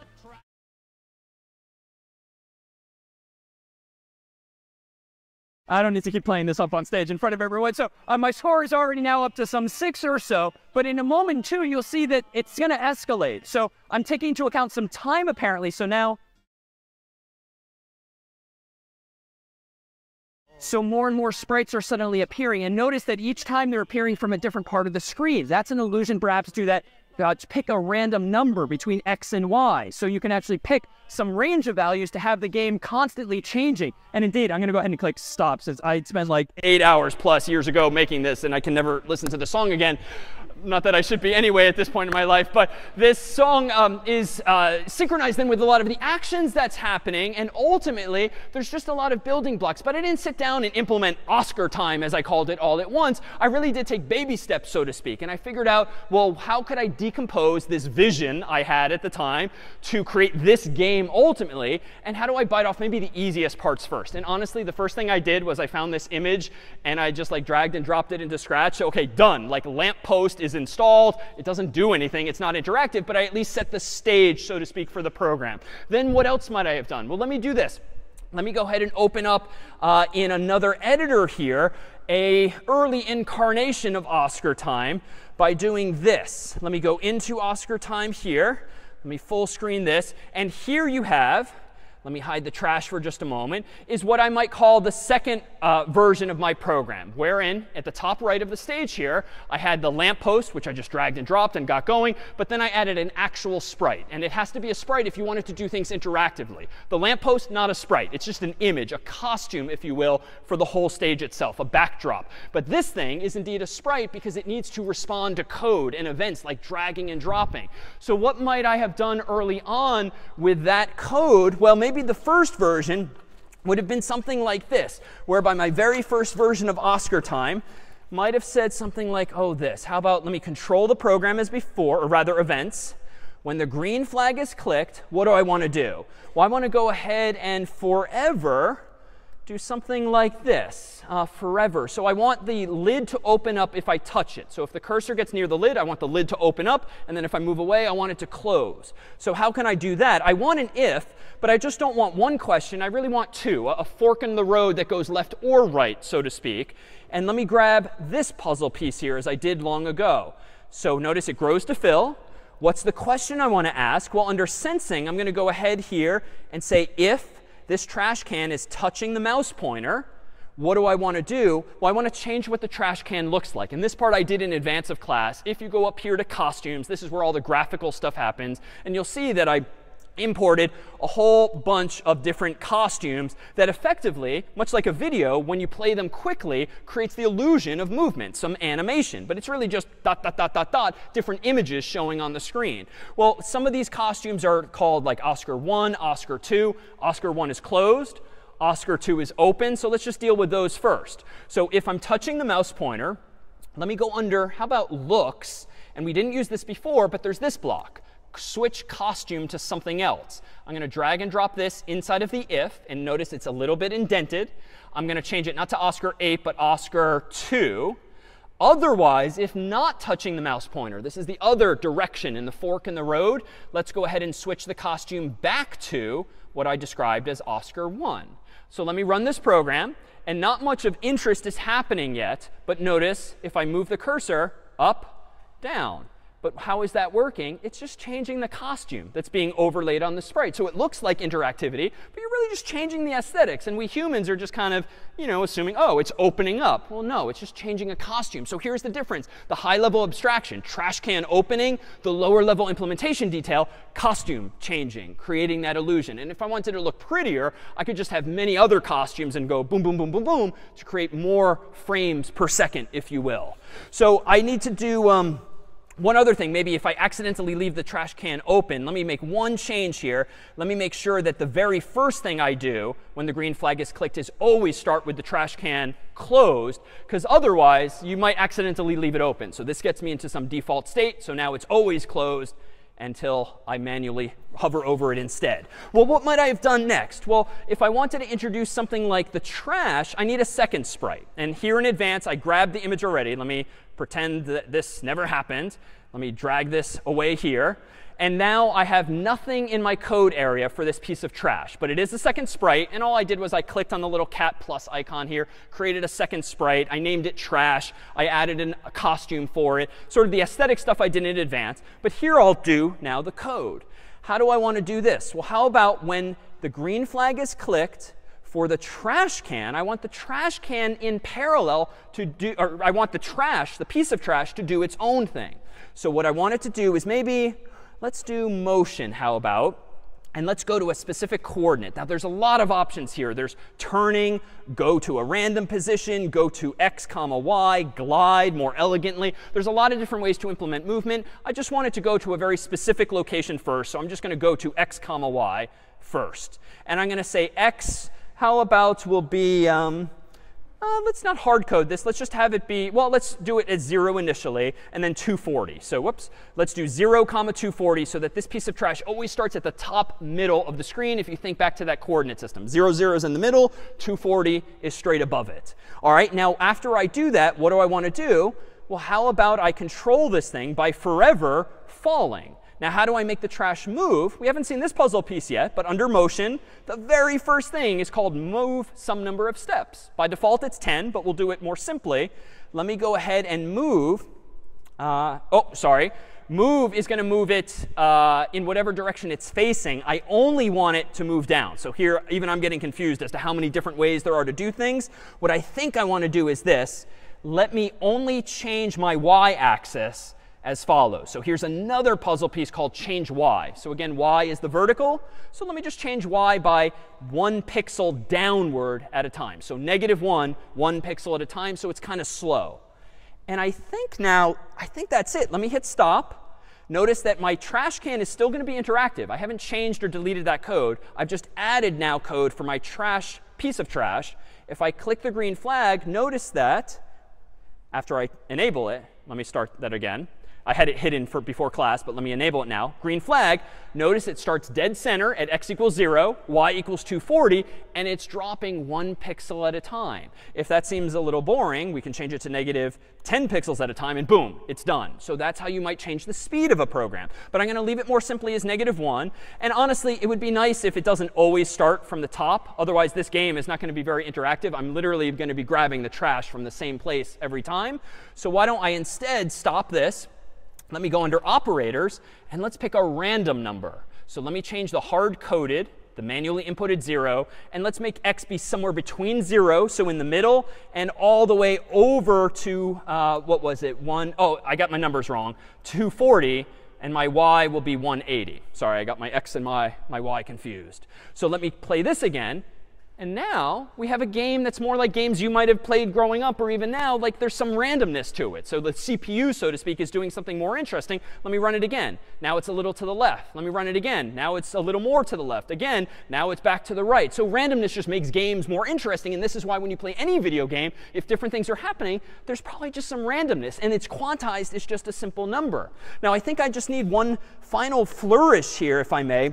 Let me go ahead and add this. How about events, or rather, yes, events. When green flag is clicked, I can do multiple things within the same sprite. They don't all have to be attached to the same one.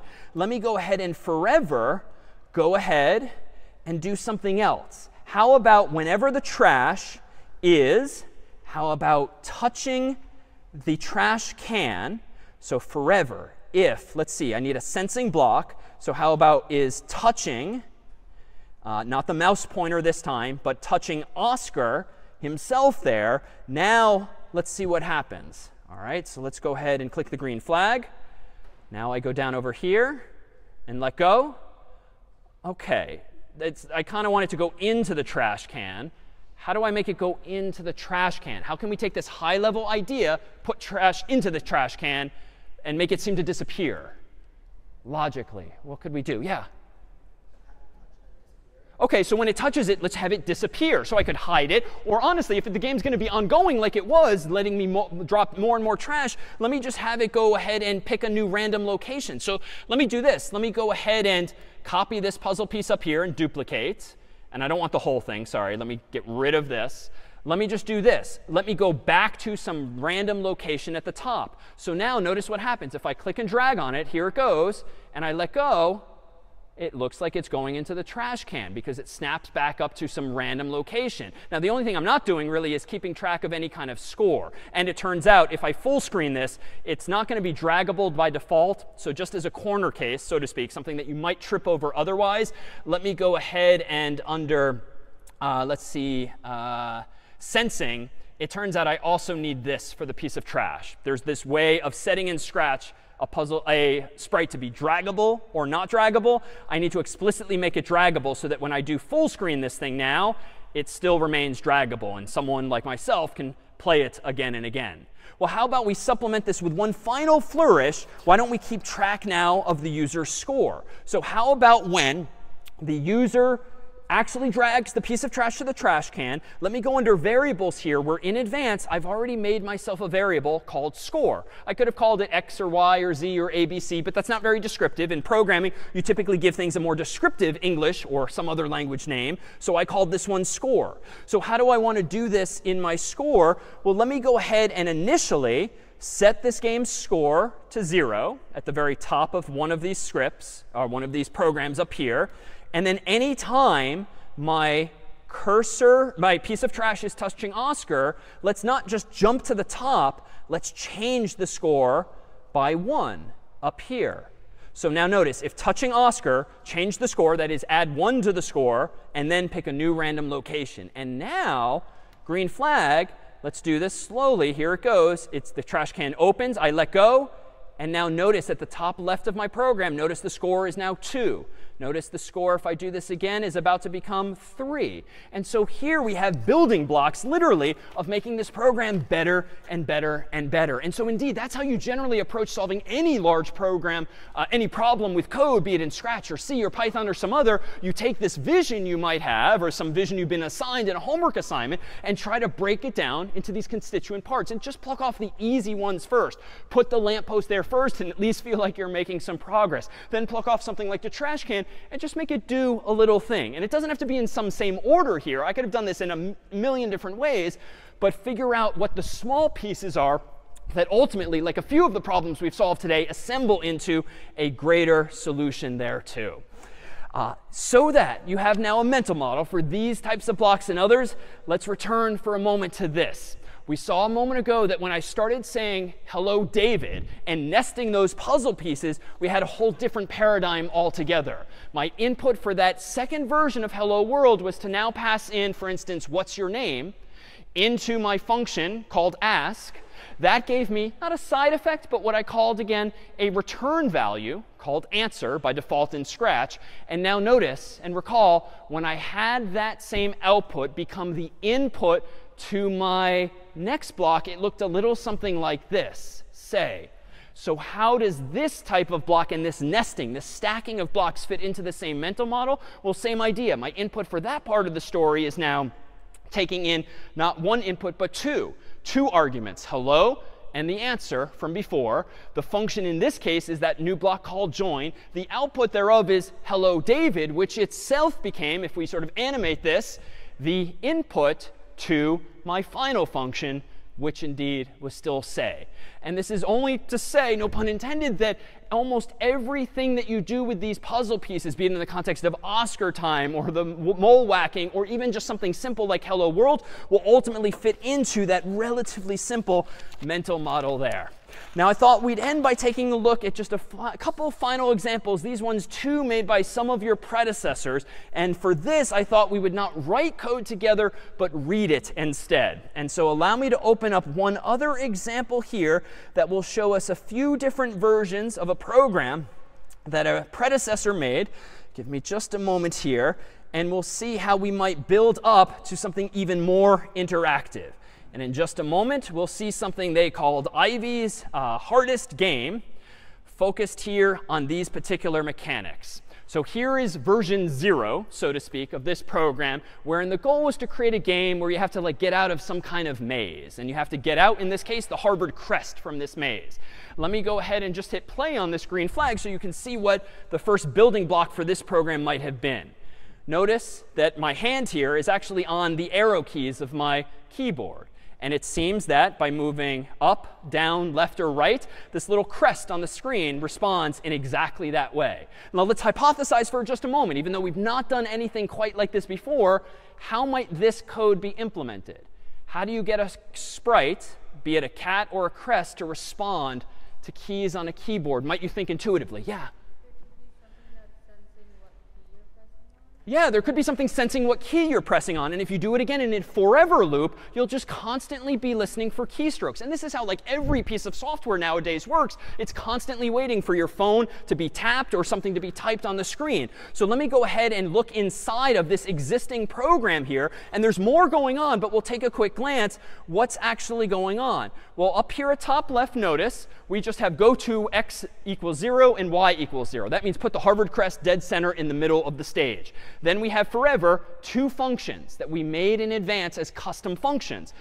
Listen for keyboard, feel for walls. So it's doing two things at once. It's forever listening for the keyboard, up, down, left, right, and feeling for the walls in the sense that if I get too far to the left, I don't want it to keep moving past that black wall. And if it moves too far to the right, I don't want it to blow through that wall either. So it's going to do two things constantly, listening for keyboard and feeling for walls, so to speak. And how are those implemented? Well, this one's a bit long, but on the left here is listen for keyboard. So this pink puzzle piece, listen for keyboard, first checks if the key up arrow is pressed, question mark, Boolean expression in a conditional, change y by 1. That means move it up 1. Else if the key down arrow is pressed, then change y by -1. And similar for left arrow, similar for right arrow. And even though there's not a loop in this pink function, there is where I'm using it. So it's constantly being asked again and again.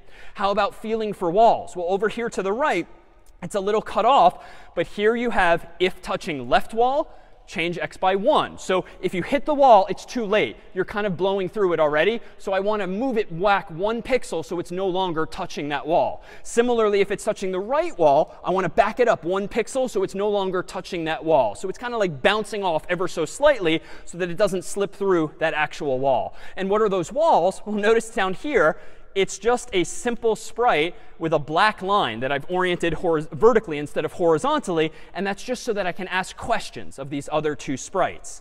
Now, that gives me that form of interactivity. What more can I now do? Well, what if we make things a little more interactive here? Let me go ahead and see inside version 1, our second. And let me propose what's going to happen here. Well, how might we add a little something like Yale into the mix? Well, what's Yale going to do when I hit the green flag now, based on this code? Any hunches? Here is the code for my Yale sprite. Yeah. Yeah, it's kind of going to be an adversary by blocking my path, theoretically, if I keep writing more code. So why? It, too, goes to the middle of the screen. It points in direction 90 degrees. So similarly, there's a whole degree system as well. And it forever asks this. If touching the left wall or, notice the green block, touching the right wall, then just turn around 180 degrees. And indeed, if you think this through logically, that just means you're bouncing this way and this way by just flipping yourself around 180 degrees for just this Yale sprite. So if I go ahead and zoom in on this and click the green flag, I can still move up and down. But Yale is just kind of doing this all day long, back and forth forever. Nothing bad happens if I try to go through it, but we could add that, certainly, to the mix. In fact, let's add one final feature before we play this particular game. And let me go ahead and open up the final version of these building blocks that adds MIT to the mix. So here's MIT. Someone want to explain what this code does? And this is what we're doing. This itself is a skill. Reading someone else's code and understanding it is half of the part of programming besides writing. Yeah. Yeah, it's chasing down the Harvard logo outline. So this is apparently the name of the costume that this student made, Harvard logo outline. And apparently it goes to a random position first, but then it forever points to Harvard. So no matter where I'm moving it, up, down, left, or right, MIT is being a little more strategic than Yale, bouncing back and forth like this. So let's go ahead and play this one in full screen. And here we have a green flag. So if I move up, MIT, rather strategically is following me no matter where I go. All right, so still nothing bad happens, but and now it's struggling, right? It's going up, down, up, down. It's trying to follow me even though I'm not moving. So we need some final flourishes. And so I think for this, we need perhaps one final volunteer. After this, cake awaits for everyone outside, as is an end of first lecture CS50 tradition. Would you like to come up and be our volunteer?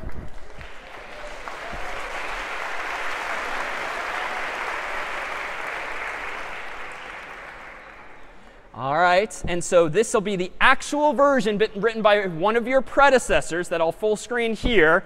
It's going to stitch together all of these same primitives and more, but add the notion of scores and lives so that there's actually a goal, which in this case is to move the Harvard crest to constantly pursue the character on the right-hand side so that your sprite touches that one. Would you like to introduce yourself? Hi, my name is Mohammed. All right, wonderful. Welcome aboard. And here we come with some instructions and final flourish if we want to keep the lights up but perhaps increase the music.